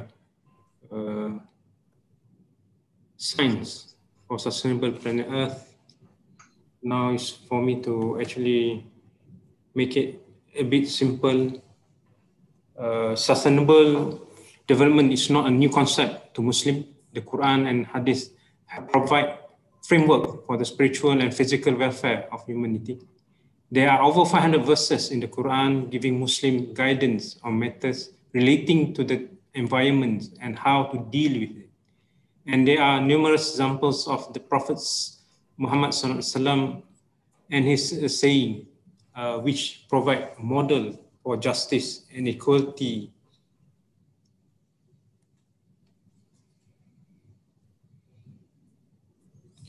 According to Abu Runya, sustainable development from Islamic sake to establish a balance between the environment, economic, and social dimensions also have been mentioned by the first speaker. It means that it balances the consumer welfare, the economic efficiency, achievements, or ecological balance in the framework of evolutionary knowledge-based and socially interactive model defining the social justice, shuratic process, charity, and zakah are two mechanisms to reduce poverty. In Islam, the purpose of nature is for man to study nature in order to discover God and to use nature for the benefit of mankind. Nature can be used to provide food for mankind, and its bounty is to be equally distributed among all people. All activities that cause harm to mankind and in turn destroy nature are forbidden. Destructions of natural balance is discouraged. For example, unnecessary killing of animals or removal of vegetations may in turn lead to starvations due to lack of food. This is in view of extensions of idea of that man has placed on earth as God's representative, as mentioned by Faruqi, Zaidi, and Sami.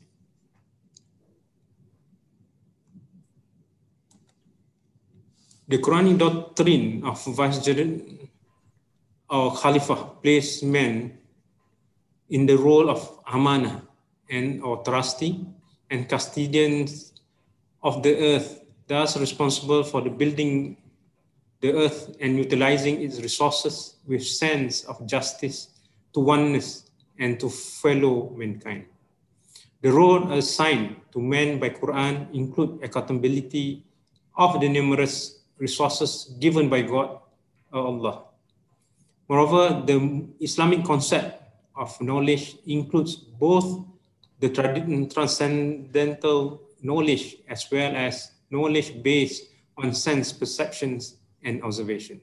Consequently, all knowledge gained through scientific activities aims to result in human welfare and seeks it to utilize the resources of the universe for the beneficial purpose. Earth is mentioned 61 times in the Quran. According to Islam, the universe has been created by Allah with a specific purpose and for a limited time. The utilizations of all natural resources are considered the right and the joint property of entire humankind.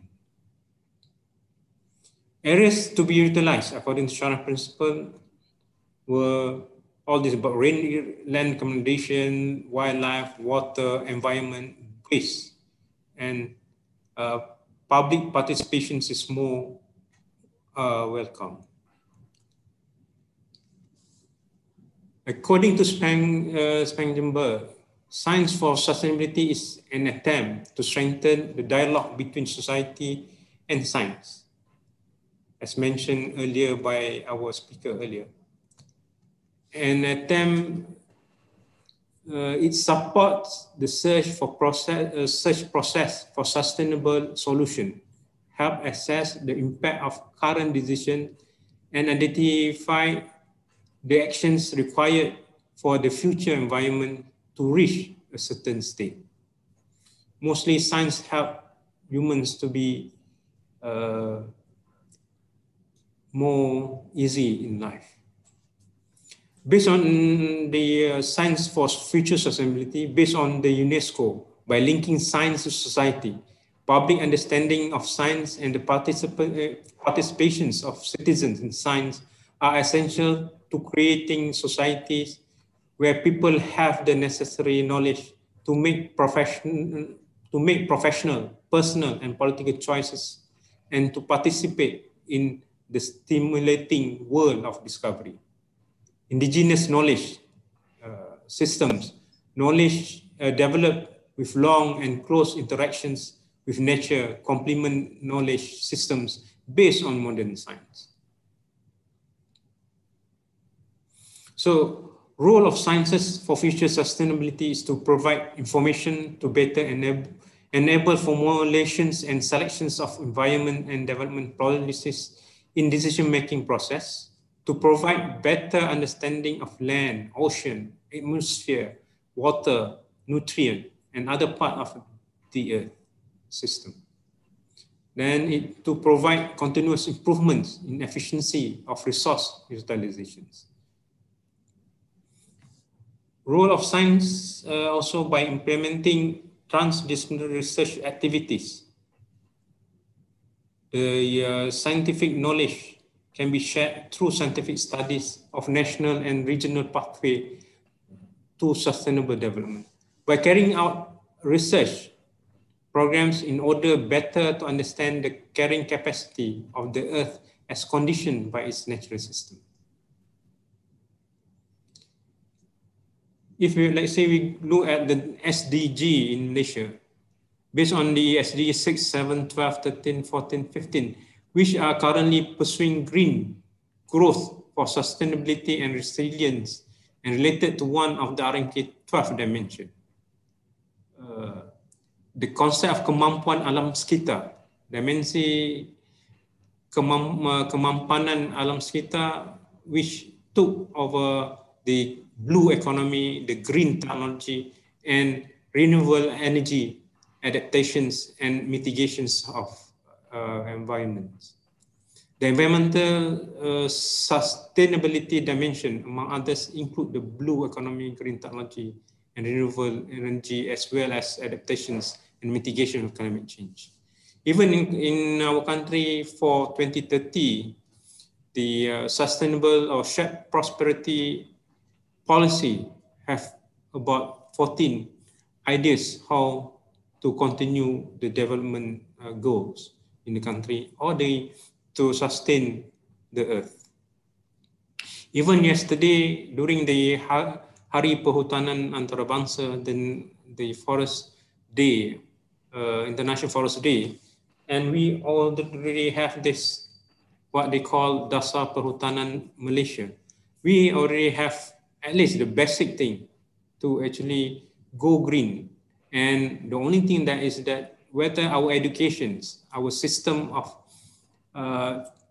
in the university have this philosophy of science towards sustainable planet Earth is another question.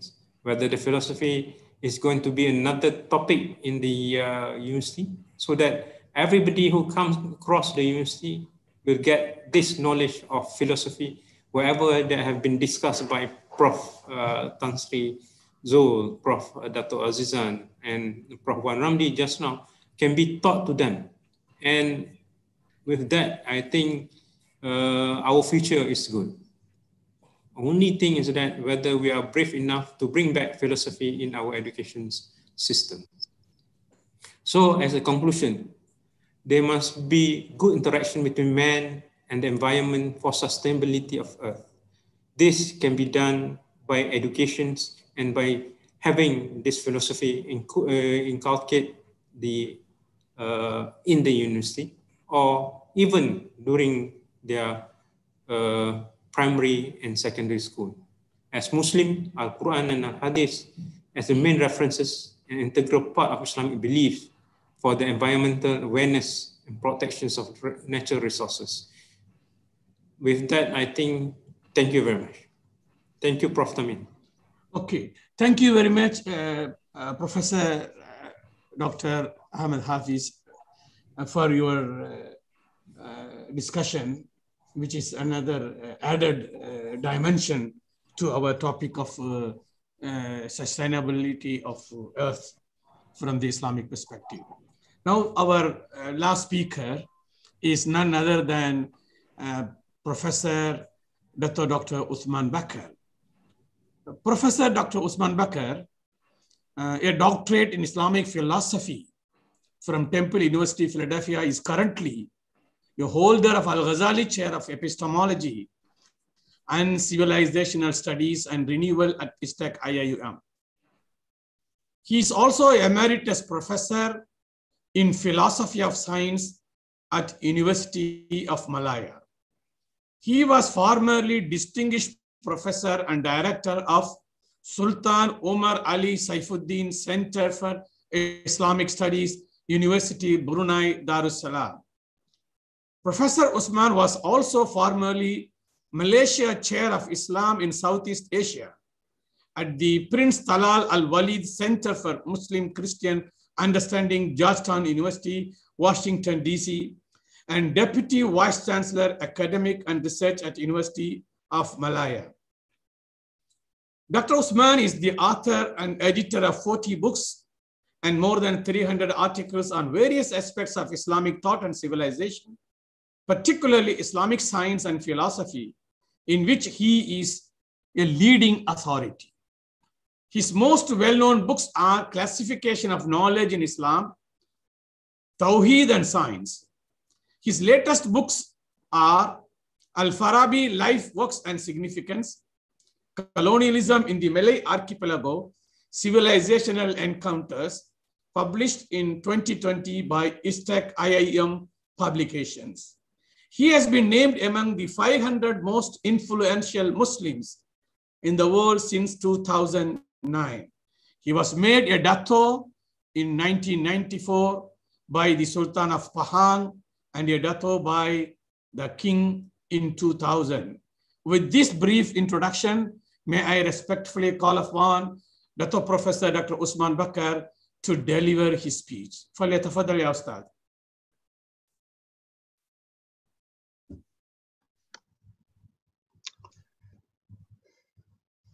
بسم الله الرحمن الرحيم.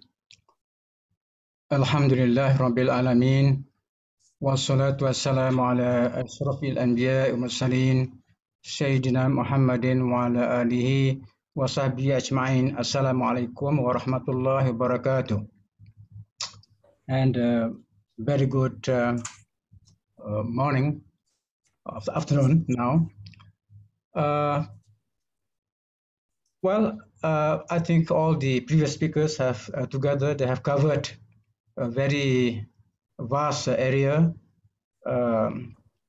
covering issues, many issues related to the subject of philosophy of science, even philosophy of technology.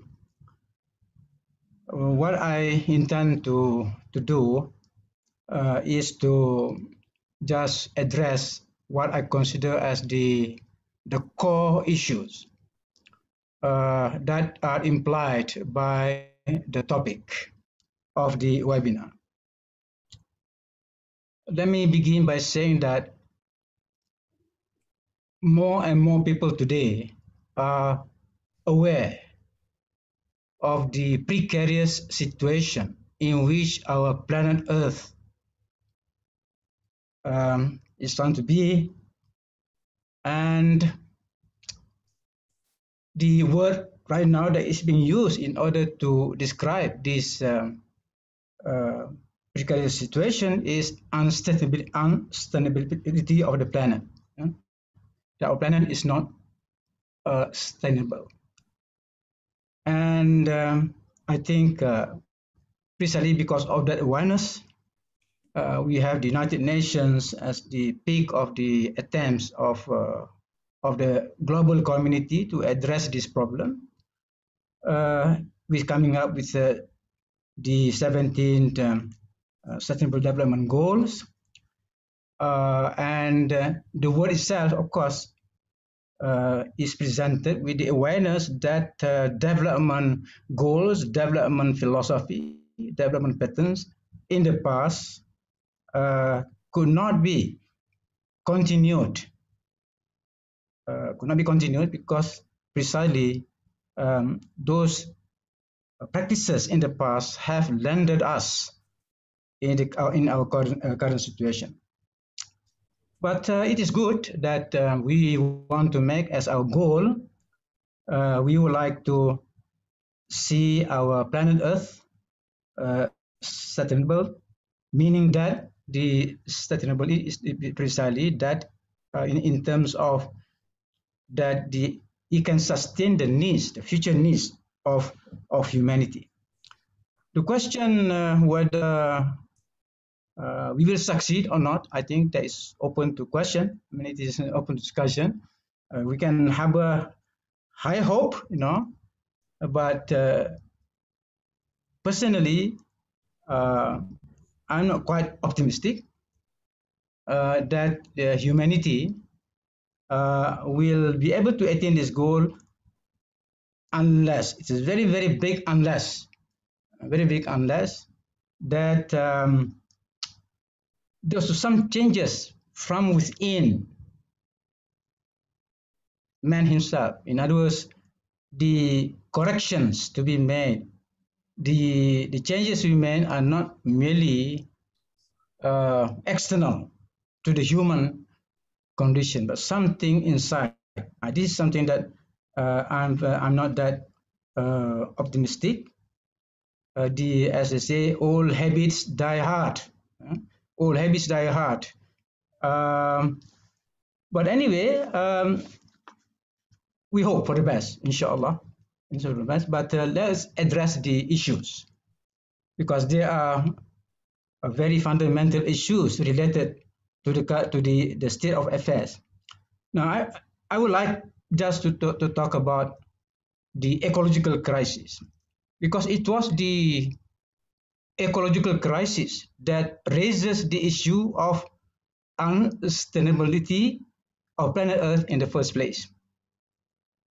It was ecological crisis. So as long, in my view, in fact, I'm quite convinced that as long as the ecological crisis persists, then the issue of unsustainability of planet Earth will continue.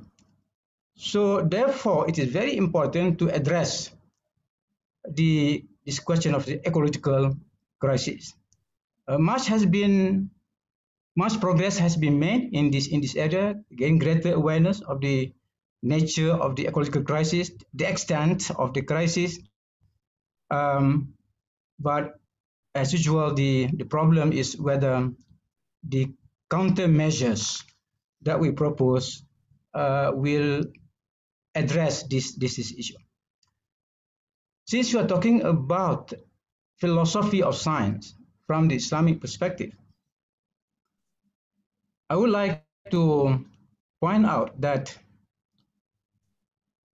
well, the ecological crisis, the first alarm, the bell alarm was raised. That was in the middle of the 1960s, right? So that was more than 50 years ago, yeah. And the response to that has been slow. Now, what are the roots of the ecological crisis? I think that has to be addressed. I don't think that has been fully addressed. So for that reason, I would like to take you back to refer to the writings by Syed Hossein Nasr. The title, Man and Nature, the Spiritual Crisis of Modern Man, in which it talks about the ecological crisis faced by humanity. Basically, it is the crisis of the planet Earth. So I would advise that this book be read, because although more than 50 years ago, but this book still conveys a very, very important message, and it is addressed to the entire humanity. And to cut it here, to summarize, Nasser discussed the historical roots of the crisis, going back, basically dealing with the history of scientific thought, history of philosophy of science in Western civilization, pointing out that in the history of Western thought,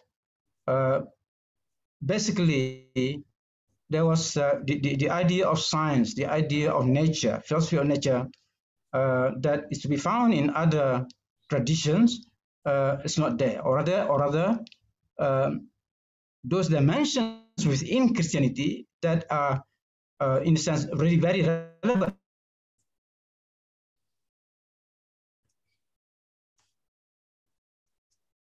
certain people themselves. So there is, it's very, very important to understand that, for example, how theology itself was used in the West to justify aggression, domination of nature. Yeah, that's an important point. Now, the other one is the philosophical roots of the crisis. This is, in a sense, if I were to summarize this, what is meant by Nasser, the philosophical roots, was that the conception of science itself, or rather, philosophy has ceased to be a critic of science. Science itself became the criteria of whether philosophy is correct or not, which is different from the case of Islamic civilization. So, and what we see was that what gained currency and ascendancy in modern Western thought were the various streams of philosophy of science that may be described, some of them could be described as anti-religious, as simply atheistic, in any way, in the sense that does not provide any place for religion in philosophy of science. So that's the situation that we had. So what is needed? Nasser's answer to that question is, what is needed, what humanity needs, is a spiritual vision of the planet Earth. Because there are now several visions. One vision of our planet Earth is, of course, it's not religious. It excludes that. It's purely scientific in the very, very narrow sense. But we also need a spiritual vision of man's position and role on the planet. what is actually the position and role of man on the planet. Earlier we heard Professor Hafiz, for example, refer to the concept of God's vicegerent, Khalifatullah. Yeah, that's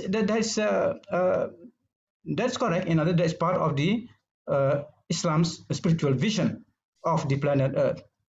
So but the question now, have we really articulated this spiritual vision of the planet Earth and man's positioning as both as Abd, as Abdullah and Khalifatullah?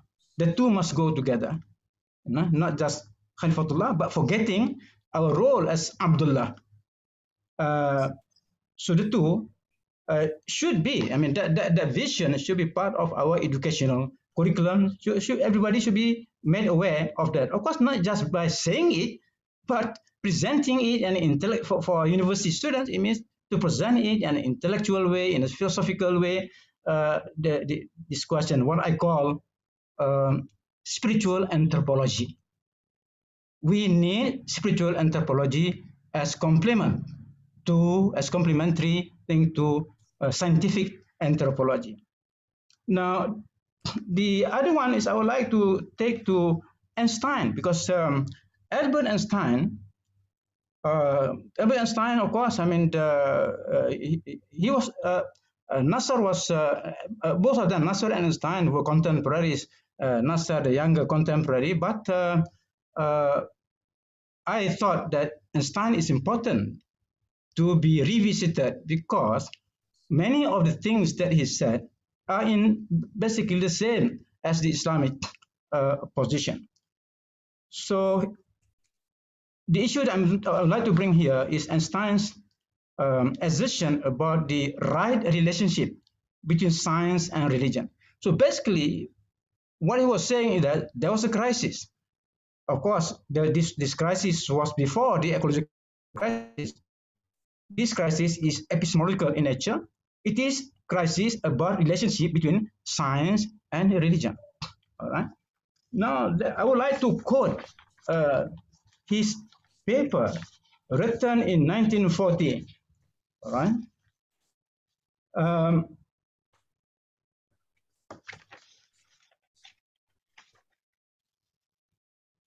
Yes, I want to quote from his paper written in 1940. The quote, even though the realms of religion and science in themselves are clearly marked off from each other, nevertheless, there exist between the two strong reciprocal relationships and dependencies. Though religion may be that which determines the goal, it has nevertheless learned from science in the broadest sense. All right? The religion learned from science what means will contribute to the attainment of the goals that religion has set up. But science can only be created by those who are thoroughly imbued with the aspiration towards truth and understanding. This source of feeling, however, springs from the sphere of religion. To this, there also belongs the faith in the possibility that the regulations valid for the world of existence are rational. That is comprehensive to reason. That is comprehensible to reason, sorry. I cannot conceive of a genuine scientist without that profound faith. The situation may be expressed by an image. Science without religion is lame. Religion without science is blind. That was the paper that he presented. Now, if I didn't tell you the name Einstein, and I read first and asked you who could have written that, well, I can tell you, you could have mentioned maybe Ibn Sina or somebody else, or some Muslim from the medieval period, because there's no difference there. So the clear message of Einstein is that science needs religion, and religion needs science. That also means a society needs both science and religion. And now I would add, by way of inference, that a society also needs a philosophy of science. So, of course, what happened in the West, I mean, what Einstein said, I mean, he in a sense, he did not, his philosophy, which is in accordance with Islamic perspective, was not really given a warm reception, welcome, because after him, the mainstream philosophy of science in the West, critical of religion, in fact, some discuss closed their door to religion, for example, there were very strong criticisms of his position on when he said God does not play dice. I mean, because at that time, the growing philosophy, the more influential philosophy of science was that the world exists by chance, and of course, these people cited quantum physics, quantum mechanics to prove that the world exists by chance. But Einstein defended he defended the idea that is law and order, there is harmony in the world of nature. But my point is this, that the philosophy of science that came after Einstein was not really favorable to religion.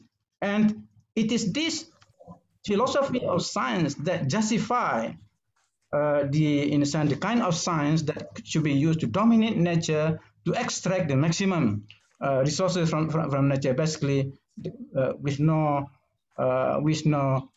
sensitivity to the question of the need to safeguard nature, the need to maintain the order in nature. So I think these two scholars try to revive a philosophy of science that would do justice to the planet to the planet Earth. Now, as I said, what Einstein said is, of course, it's universal. It is very universal, and it is a wonderful piece of wisdom. But in Islamic civilization, that wisdom, that truth is expressed in different ways, right?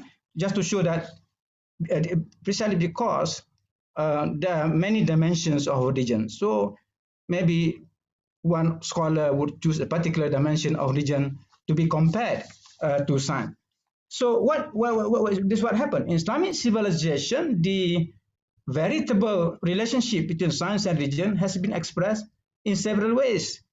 For example, between revelation and reason, wahy and aqal, as emphasized by all Islamic intellectual schools, between naqli or transmitted and aqli, rational, as emphasized by Al-Ghazali and Ibn Khaldun, between Sharia and technology, or Sina, as emphasized by Al-Farabi, and between science, al-ilm al-tabi'iyya, and metaphysics, al-ilm al-ilahi, as emphasized by Ibn Sina.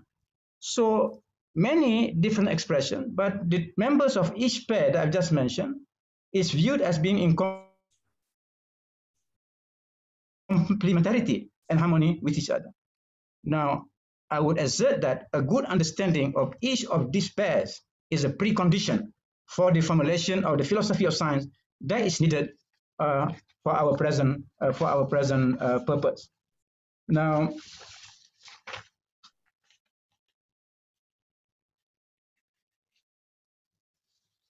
so what I would like to emphasize again also is that the question of that spiritual, going back to that spiritual vision that we need, right? The spiritual vision of the planet Earth. I summarize this vision as follows, very concise, but just want to bring in some other issues here.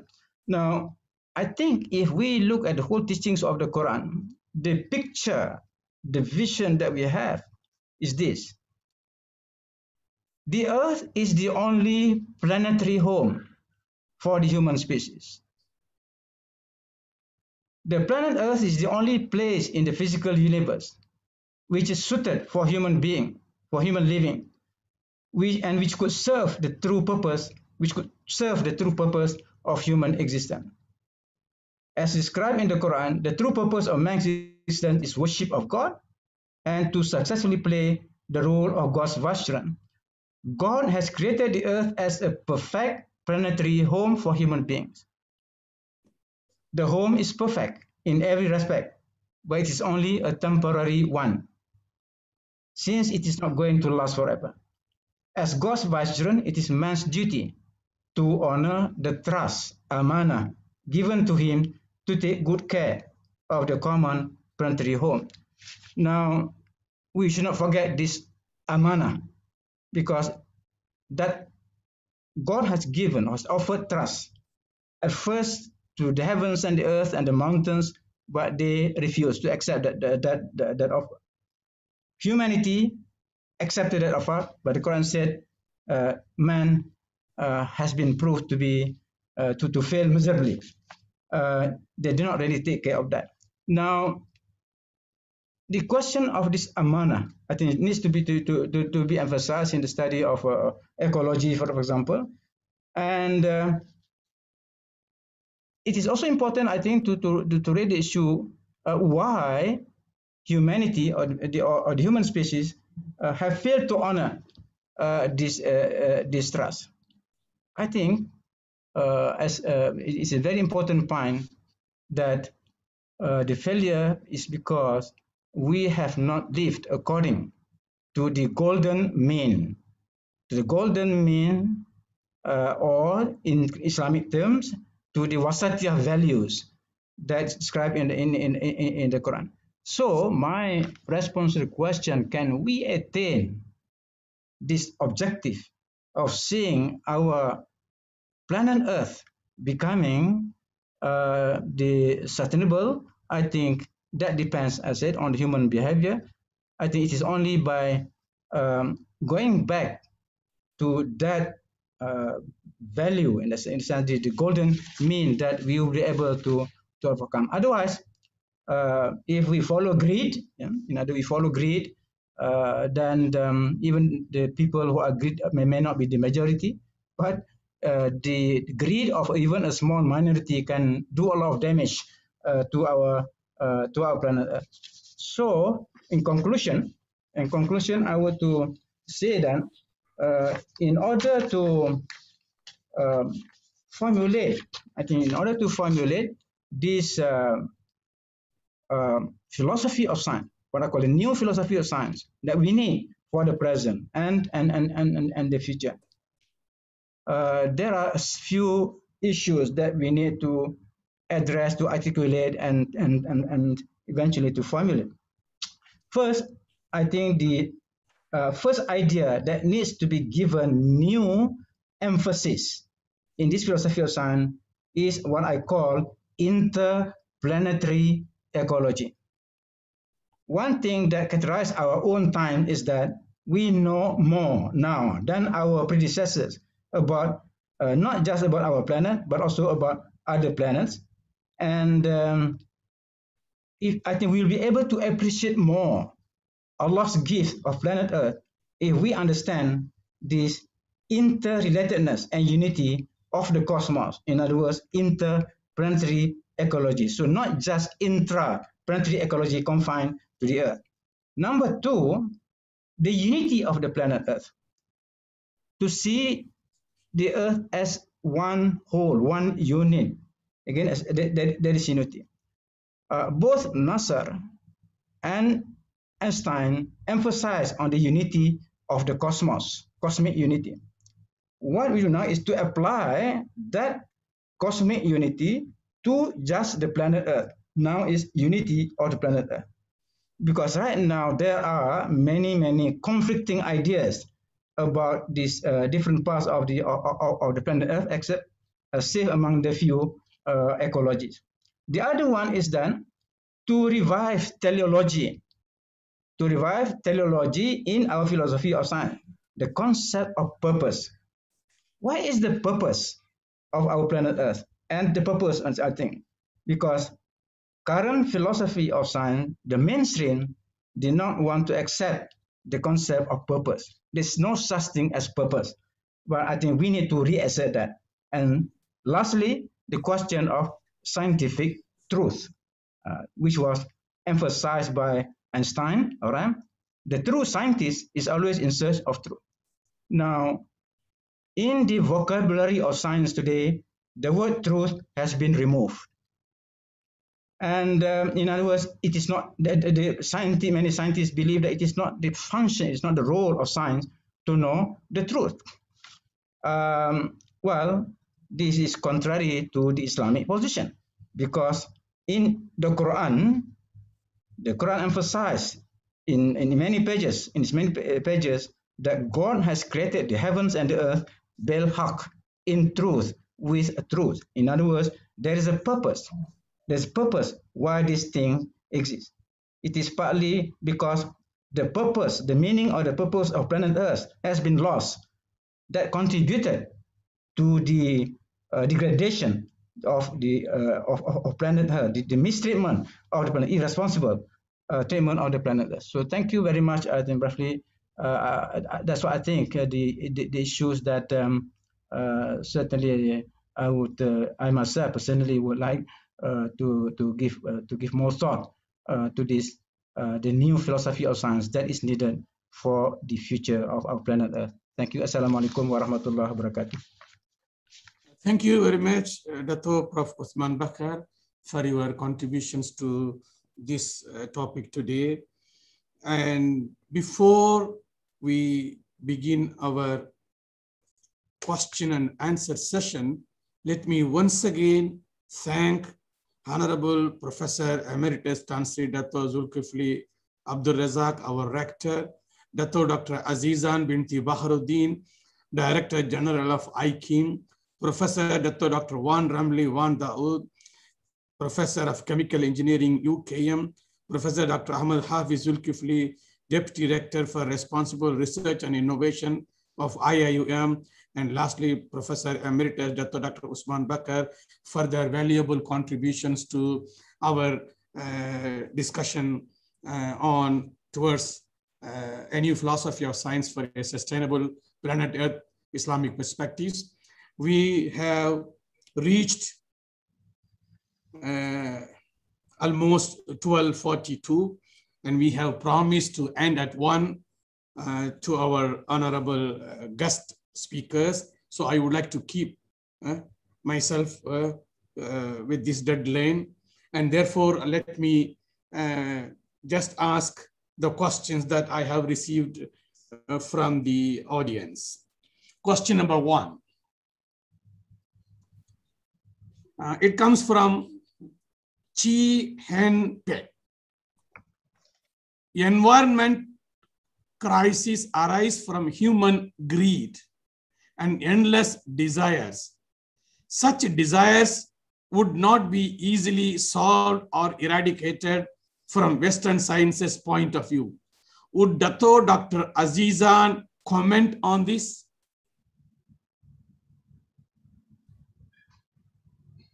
I comment now, Professor? Yes, please. Yeah, okay. Bismillahirrahmanirrahim. Thank you very much for the question. For me, the question is significant.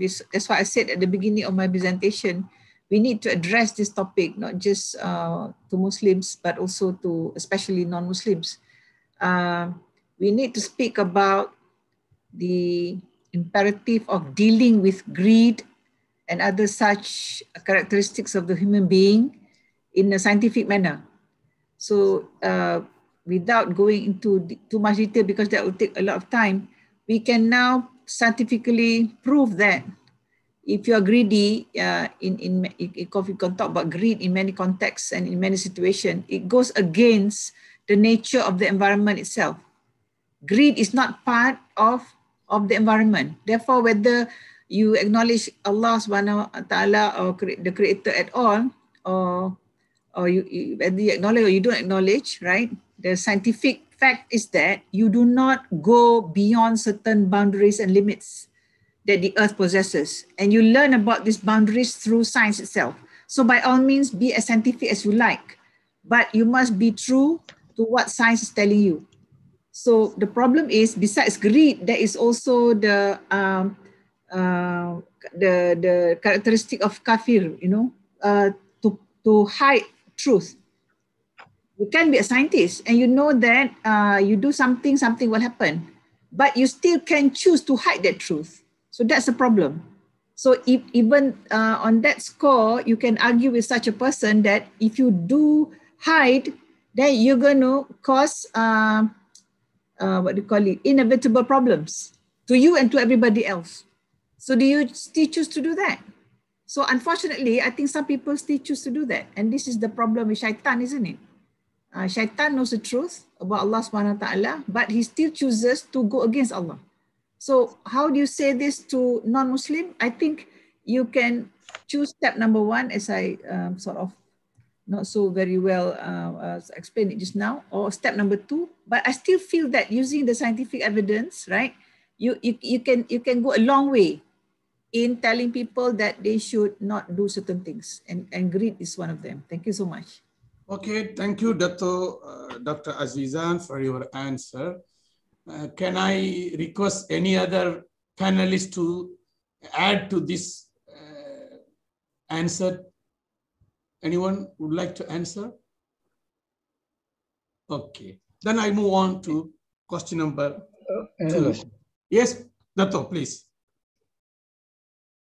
Sorry? Dato Prof, yes, welcome. Well, just to add to what Professor Dato Azizan has mentioned, the question disagreed. I mean, of course, the most effective treatment is provided by religion. It is one of the issues. It's a perennial issue of human beings that religion seeks to address.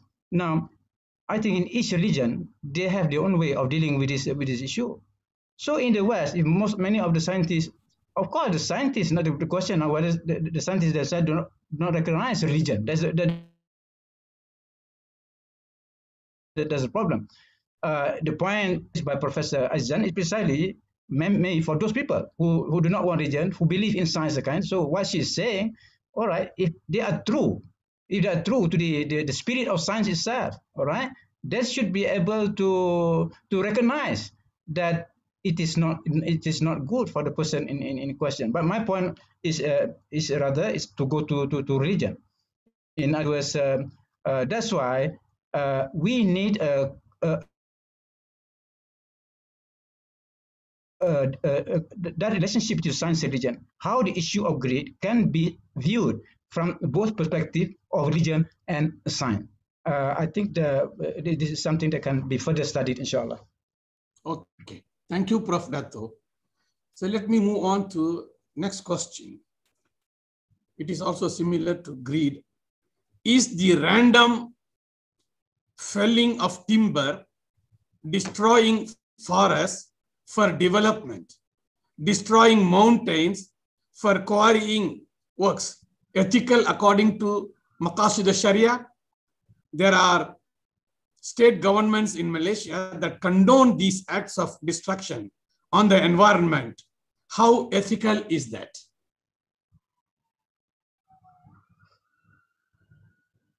To whom the question is addressed? The question is addressed to Dr. Wan Ramli Daud specifically, but other panelists also can answer. Dr.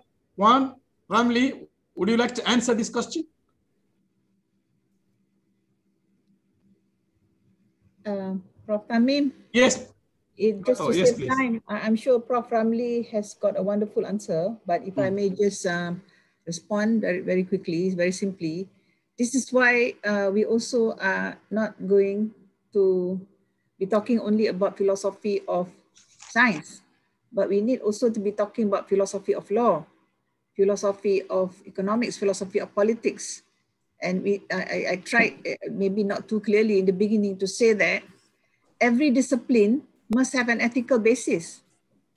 And the ethics in particular that we're talking about is environmental ethics. And this environmental ethics is got an empirical base. You do not simply destroy the forest and the mountains without prior consultation with the experts. Okay, I mean, you do it first and then you see the problem. For example, at Kim Kim River in Johor now. You understand what I'm trying to say? We don't mess things up and then we try to figure out. We have enough knowledge now, but we just don't have enough advocates to ensure that in the legal system, okay, we have these environmental ethics foundations, so that before planners actually do their work and give the permission or the license for developments to take place, they are completely in the know. So the question is, the people who are in the know, have they taken all steps to make sure that what needs to be known is already made known to the policymakers? So I would not want to be pointing fingers. It's good to highlight the problems, but I think everybody has a share in creating this awareness. And I would like to suggest that every discipline has a small portion of history and philosophy of whatever, yeah, that is linked to sustainability. Thank you so much. Sorry, Prof. Wan. Thank you, Dato. Professor Dr. Wan, would you like to answer also to this question from your perspective? Can I read that question again to you? Yes, please. Okay. Is the random felling of timber, destroying forests for development, destroying mountains for quarrying works ethical according to the Maqasid al-Sharia? There are state governments in Malaysia that condone these acts of destruction on the environment. How ethical is that? Thank you for the question. I can't answer for the state government, but I can say that the destruction of the forest and the mountains, yeah, is unethical, yeah, because it destroys communities of creatures, of makhluk, yeah, in the forest, yeah, and destroy the balance, yeah. I think many people don't understand the concept of balance. You know, they say, why do the orang asli complain logging in one area while their settlement are quite far away? But the forest is an ecosystem where if you destroy one part of it, the effect will not only be seen in that part only and not in the same form. Yeah, the effect could be felt a few months afterwards in the settlement. Yeah, because the ecosystem, the hydrology, the communities of the various or the biodiversity, to use a modern word, is destroyed.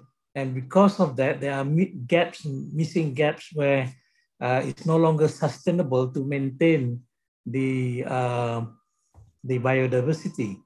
And so the orang asli settlement, even is 10 to 20 kilometers from the area, logging area, will be affected because the hydrology is all connected. If you destroy the forest cover, you change the hydrology, right? Rivers might become dry, yeah, and or might be filled up or flooding, and so on. So there must be a greater understanding of the ecosystem of the communities that are dependent upon each other, and the precarious balance and equilibrium that exists between them that maintain the forest, and also our own source of water as well. Yes, so it could be Sharia compliant, but it's not Islamically ethical. Okay. Yeah, it could be compliant. I mean, you have all the laws and all the legal licenses and whatnot. It's all legal, all compliant, and Maqasid Sharia is also there, yeah, for the needs of the people, yeah. Yeah, the state government needs the money, and the industry needs wood, timber, and so on. So Maqasid Sharia is fulfilled, but the ethics is not fulfilled at all. It's unethical to destroy forests. Yeah, okay. And that's why it's better to have what we call plantation forests rather than destroying virgin forests or catchment areas. Yeah, I think some countries do have this arrangement where they are only allowed to get timber from plantation forest, not from the virgin forest. Yeah, and there's a difference between a plantation forest and virgin forest. Yeah, you actually plant the trees for timber, and you have a plan, a sustainable plan to regrow them, right? And mostly plantation timber are short-lived or short, what do you call it, age plants. Yeah, that could be harvested after 2 or 3 years, and then you can grow it quite fast as well. All right. Whereas if you lose a virgin forest, it takes a few hundred years to recover. Yeah, and you won't see it in your own lifetime. So that's why I say you could be Sharia compliant. You satisfy all the maqasid Sharia and you follow all the laws, but it's still unethical because you are going to destroy forests. Yeah, and the problem is the Sharia doesn't have a particular law for fasad fil ard. Yeah, it's not there, so you can't prosecute them on Sharia, yeah, fasad fil ard, because the hudud is only for certain crimes that doesn't include fasad fil ard, the actual fasad fil ard, I mean destruction of the earth. Yeah, so that's why depending on maqasid Sharia only doesn't solve the problem, right?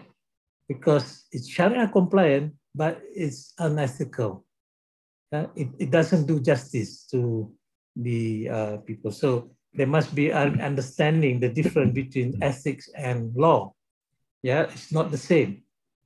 It could be lawful, but unethical and unjust. Yes, I think that's my answer to that. Okay, thank you, Dato, for your answer. Let me move on to the next question. Is it true that the religion that is meant by Einstein refers to the concept of Spinoza and not a traditional religion which has beliefs about personal God? Let me repeat this question, which comes from Nuruddin Akbar, specifically to Prof. Dato Usman Bakar. Is it true that the religion that is meant by Einstein refers to the concept of Spinoza and not a traditional religion which has beliefs about personal God? Spinoza. Hello? Hello? Yes. Yes, Prof. Dato. Now, am I allowed to address the question? Yes, Dato. Should I repeat the question, Dato? Well, I'm trying to answer the question. I understand Please. I understand the question. Now, from the perspective of Islamic theology, mainly the theology of divine, and these divine names manifest themselves or disclose themselves. The process called tajalli, all right? Now, that applies to names that are normally considered, or rather considered by some as personal, and the others are not personal. But you see, that is basically that's Western Christian theology, all right? Now, let's say God the beautiful. Is that personal God or impersonal God. All right. So the answer from Islam is different. I mean, all divine names are personal. So these names, I know Albert Einstein, was influenced by Spinoza. Although he used the word pantheism, I don't think that Einstein prescribes pantheism, because pantheism means to believe in the identity, or rather the identification of God and creation. Because Einstein talks about God revealing himself in the laws of nature, which that is not pantheism, all right? It is true that Einstein believes that every part of the cosmos points to the existence of God. So, that cannot be said to be not related to the concept of personal God. So the problem now, what do you understand by personal God? Is it meant by Christianity or some other religion, or in Islam? We go back to the concept of the divine names in Islam. You cannot say some divine names are not personal and some others are personal. There are so many divine names manifest in nature. This is a download from BFM 89.9, the business station. Dato, you have answered? Okay. Let me move on to another question. Anybody would like to add? No. Okay. This question comes from Tansri Ramli Nathali, specifically to Prof. Dato Dr. Wan Ramli. Would be grateful if Professor Wan Ramli could enlighten us further on Malay being the first to develop the zero and the decimal system in the 7th century. Where could I read materials on this?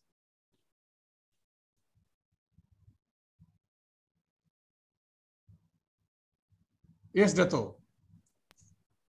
Yes, the zero was discovered on a stele or a stone inscription, yeah, in two places. One in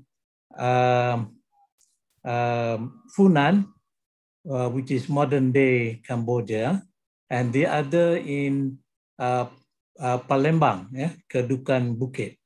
And on both stone inscription, there is the year 608. Yeah, I can show you a picture. I can share a picture for you.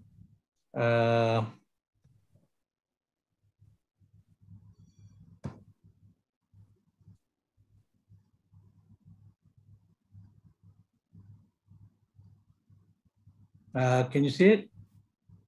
So this is on the Funan stone inscription. Yeah, this is 608. So the dot is 0. So that's the number. Yeah, 0, discovery 0. There's another still at Kedukan Bukit, Palembang, also giving the same number. This number is the Saka year, 608. Saka is a Malay calendar starting from sometime 60 AD, if I'm not mistaken. 60 AD is 0 Saka.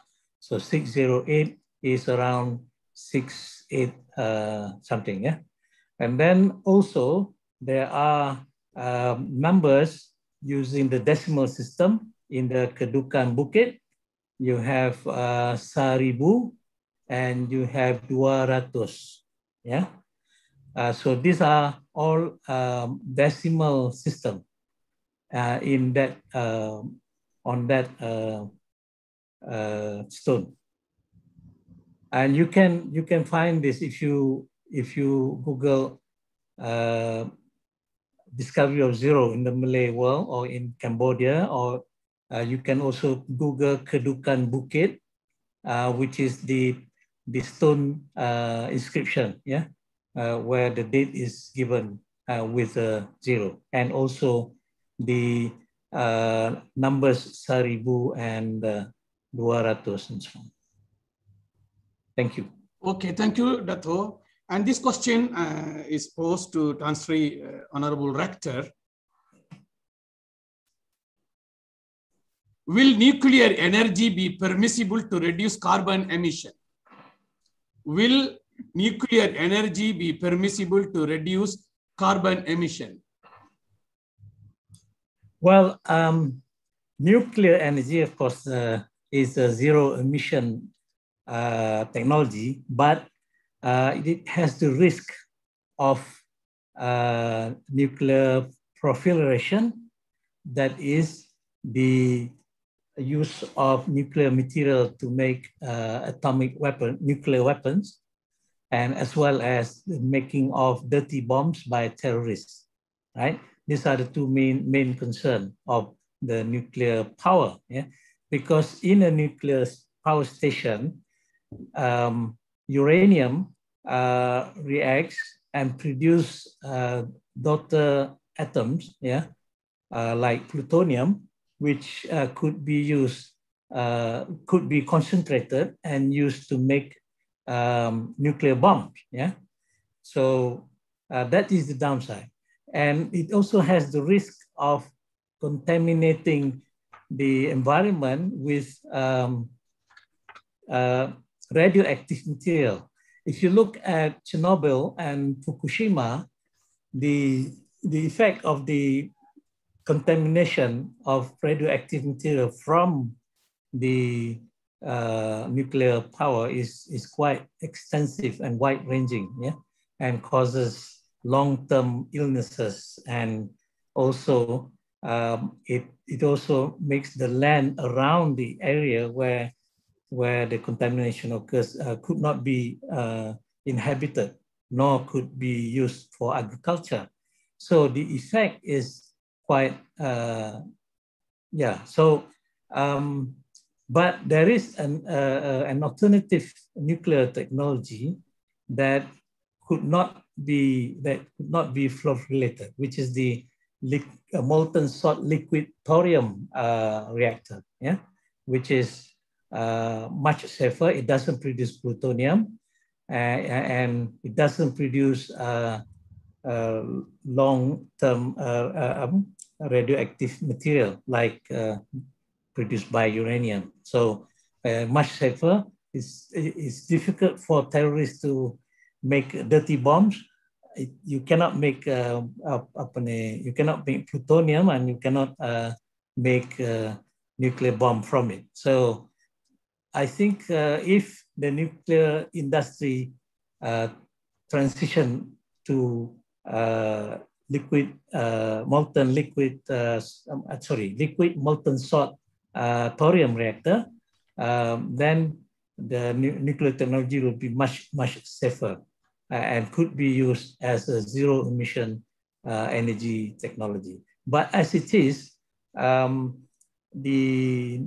nuclear industry is still using the uranium technology. The only thing is they now use mixed solid oxide. That means they mix thorium with uranium, but still there's a lot of uranium in it. Yeah, the reason is because it's cheaper to buy off-the-shelf nuclear power technology, conventional nuclear power technology, whereas the liquid molten salt thorium power reactor is still at pilot plant stage. But if you want to use nuclear power for zero emission, you need to reduce the proliferation and contamination risk. Thank you. Okay, thank you very much. I have many questions, but our time is now 1:10. I would like to pose one last question, and this can be answered by Transri Rector and Professor Dr. Ahmad Hafiz. We came to know that vaccination for coronavirus has been discovered by some countries, and it has been distributed globally. At the same time, there are critiques by scientists who doubt the methodology applied in the process of discovering the medicine for coronavirus. How Muslim philosophers of science view this? Tansri? Thank you very much. I guess the best person to answer with Prof. Hafiz. From my point of view, I think my critique on the vaccination is basically still not on the ethical line. I mean, that is my critics. Basically, you can see at the end of the day, it is still about economics. It's still about greed. It is still about, the Western economy serving themselves first as compared to the world over. I mean, the statement by the Secretary General of the United Nations is very clear.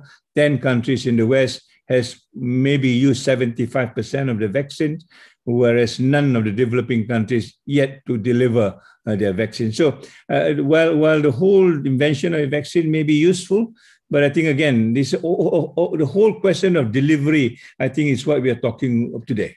How do you get this thing out, be it knowledge, be it products, be it whatever it is? How the whole idea of ethics, justice, balance, which is fundamental in the kind of sustainability that we talk about, can be actually envisaged. So if that is not done, then I think the rest can be just utilitarian. I mean, some of the question that was answered was asked because the science that we've got now is a utilitarian science. We don't have philosophy. I don't understand philosophy of science. We never teach philosophy of science or anything for that matter, even in philosophy education. So we just look at this as something that we can sell, and we are encouraged to do that. Innovation is about selling, making money. What it does to the environment is number two. I mean, the question why we destroy our environment is basically just that. It's a question of utilitarian, what you get out of it, rather how does it serve purpose for the people around us. And I want to add this one. I think at the end of the day, we don't have to wait for policies. We don't have to wait for big things to happen. I think we should take the initiative ourselves. This university has taken this initiative. That's why we call our research as responsible research, not just research and development. We call it responsible because we want the word ethics to be there. The consultations and the thing that we talked about will actually differentiate the research that IIM do and the research that everyone else does. Yeah, Academy of Science. We are part of Academy of Science. I seldom hear Academy of Science talk about faith to the government. I mean, we are supposed to be the custodian of science. We have not talked about it. We just talk about the good things. We don't want to talk about the bad things. So ethics and courage must come together. There is ethics, there's no courage, then there's not ethics also. So these are the issues that I think we need to talk about, the more sublime issues, rather than just the numbers game that we talked about. So Hafiz, over to you. Prof. Hafiz, more importantly, the content of the vaccination. To what extent the halalness or the halality is there? I think for the halal, I think there's not much a question since most of the product didn't involve animals. Okay, and even for the AstraZeneca, there have been questions by the Indonesians.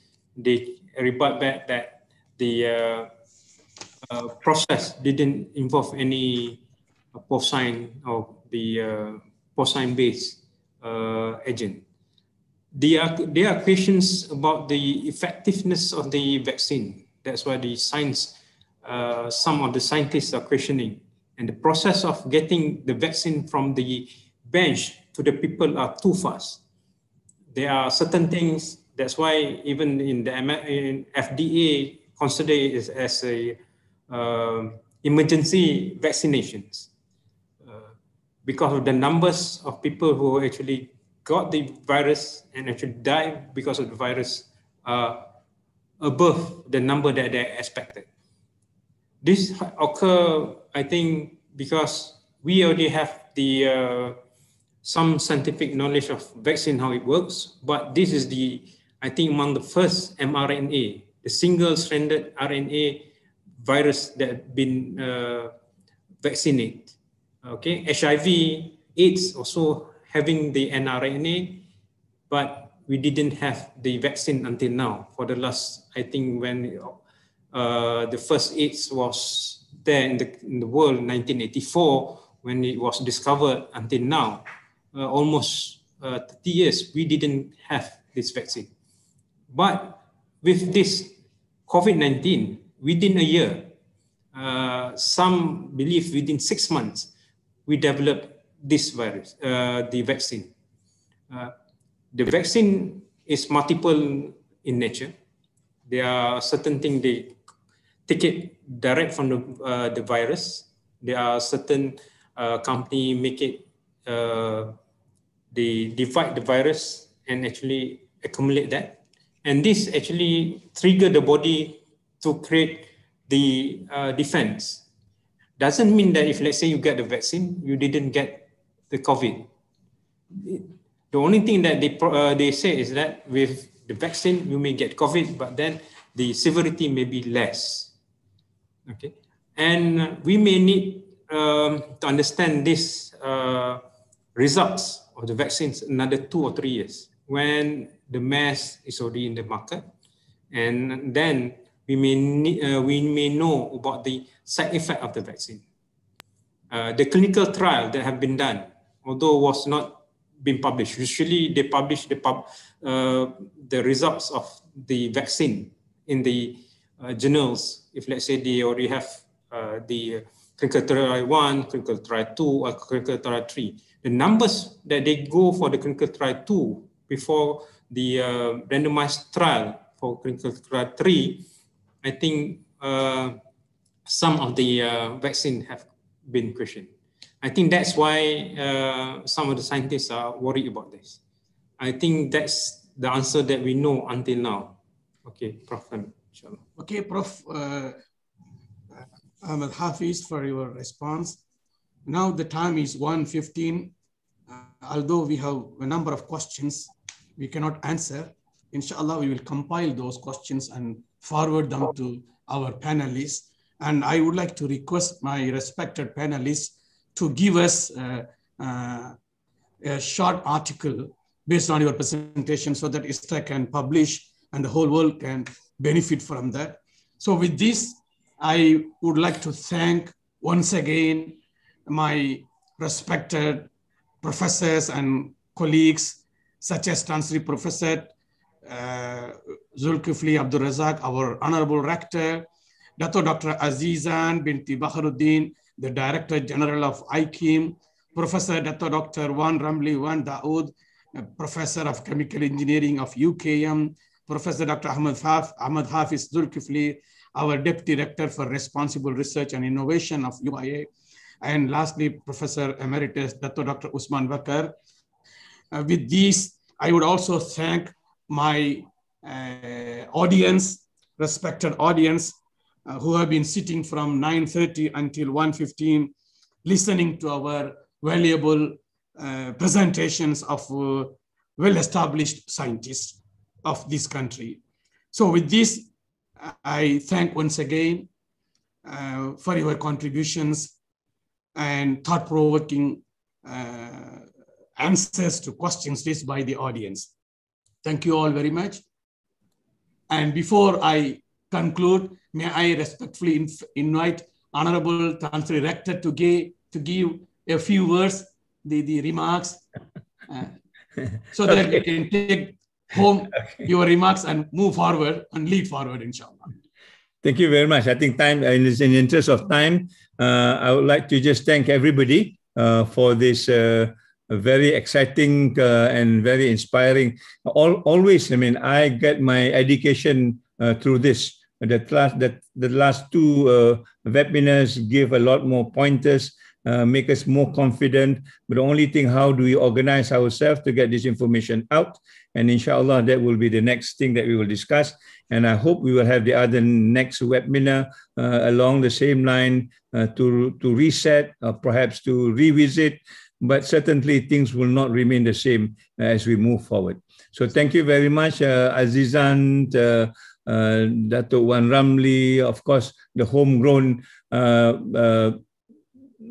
Professor Usman Bakar. The next webinar, give him the first speaker. He always get the last speaker, and by the time he wants to speak, of course, he has a lot to say, but I think we want to listen to him first rather than being the last speaker all the time. Dato', actually, we were thinking to give space for the guests first. So we are insiders. So insiders, the hosts are always at the last. That's Okay, why. okay. Inshallah, in the next webinar, we give him the first chance. Inshallah. Yeah, the director can be the last this time, like this time. Give it to Prophet Usman. And thank you very much. Stay safe, stay well. Inshallah, we'll make dua that everything is good for us and the ummah, inshallah.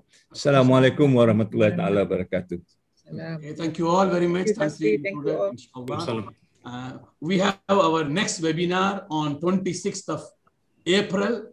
The topic of that webinar is decolonization and Islamization of the social sciences, convergence and divergence. Again, we have invited 5 speakers who are experts in the field of decolonization and Islamization. And we will invite you also as our respected listeners of that particular forum. So with this, we end our discussion. Wabillahi tawfiq wal hidayah.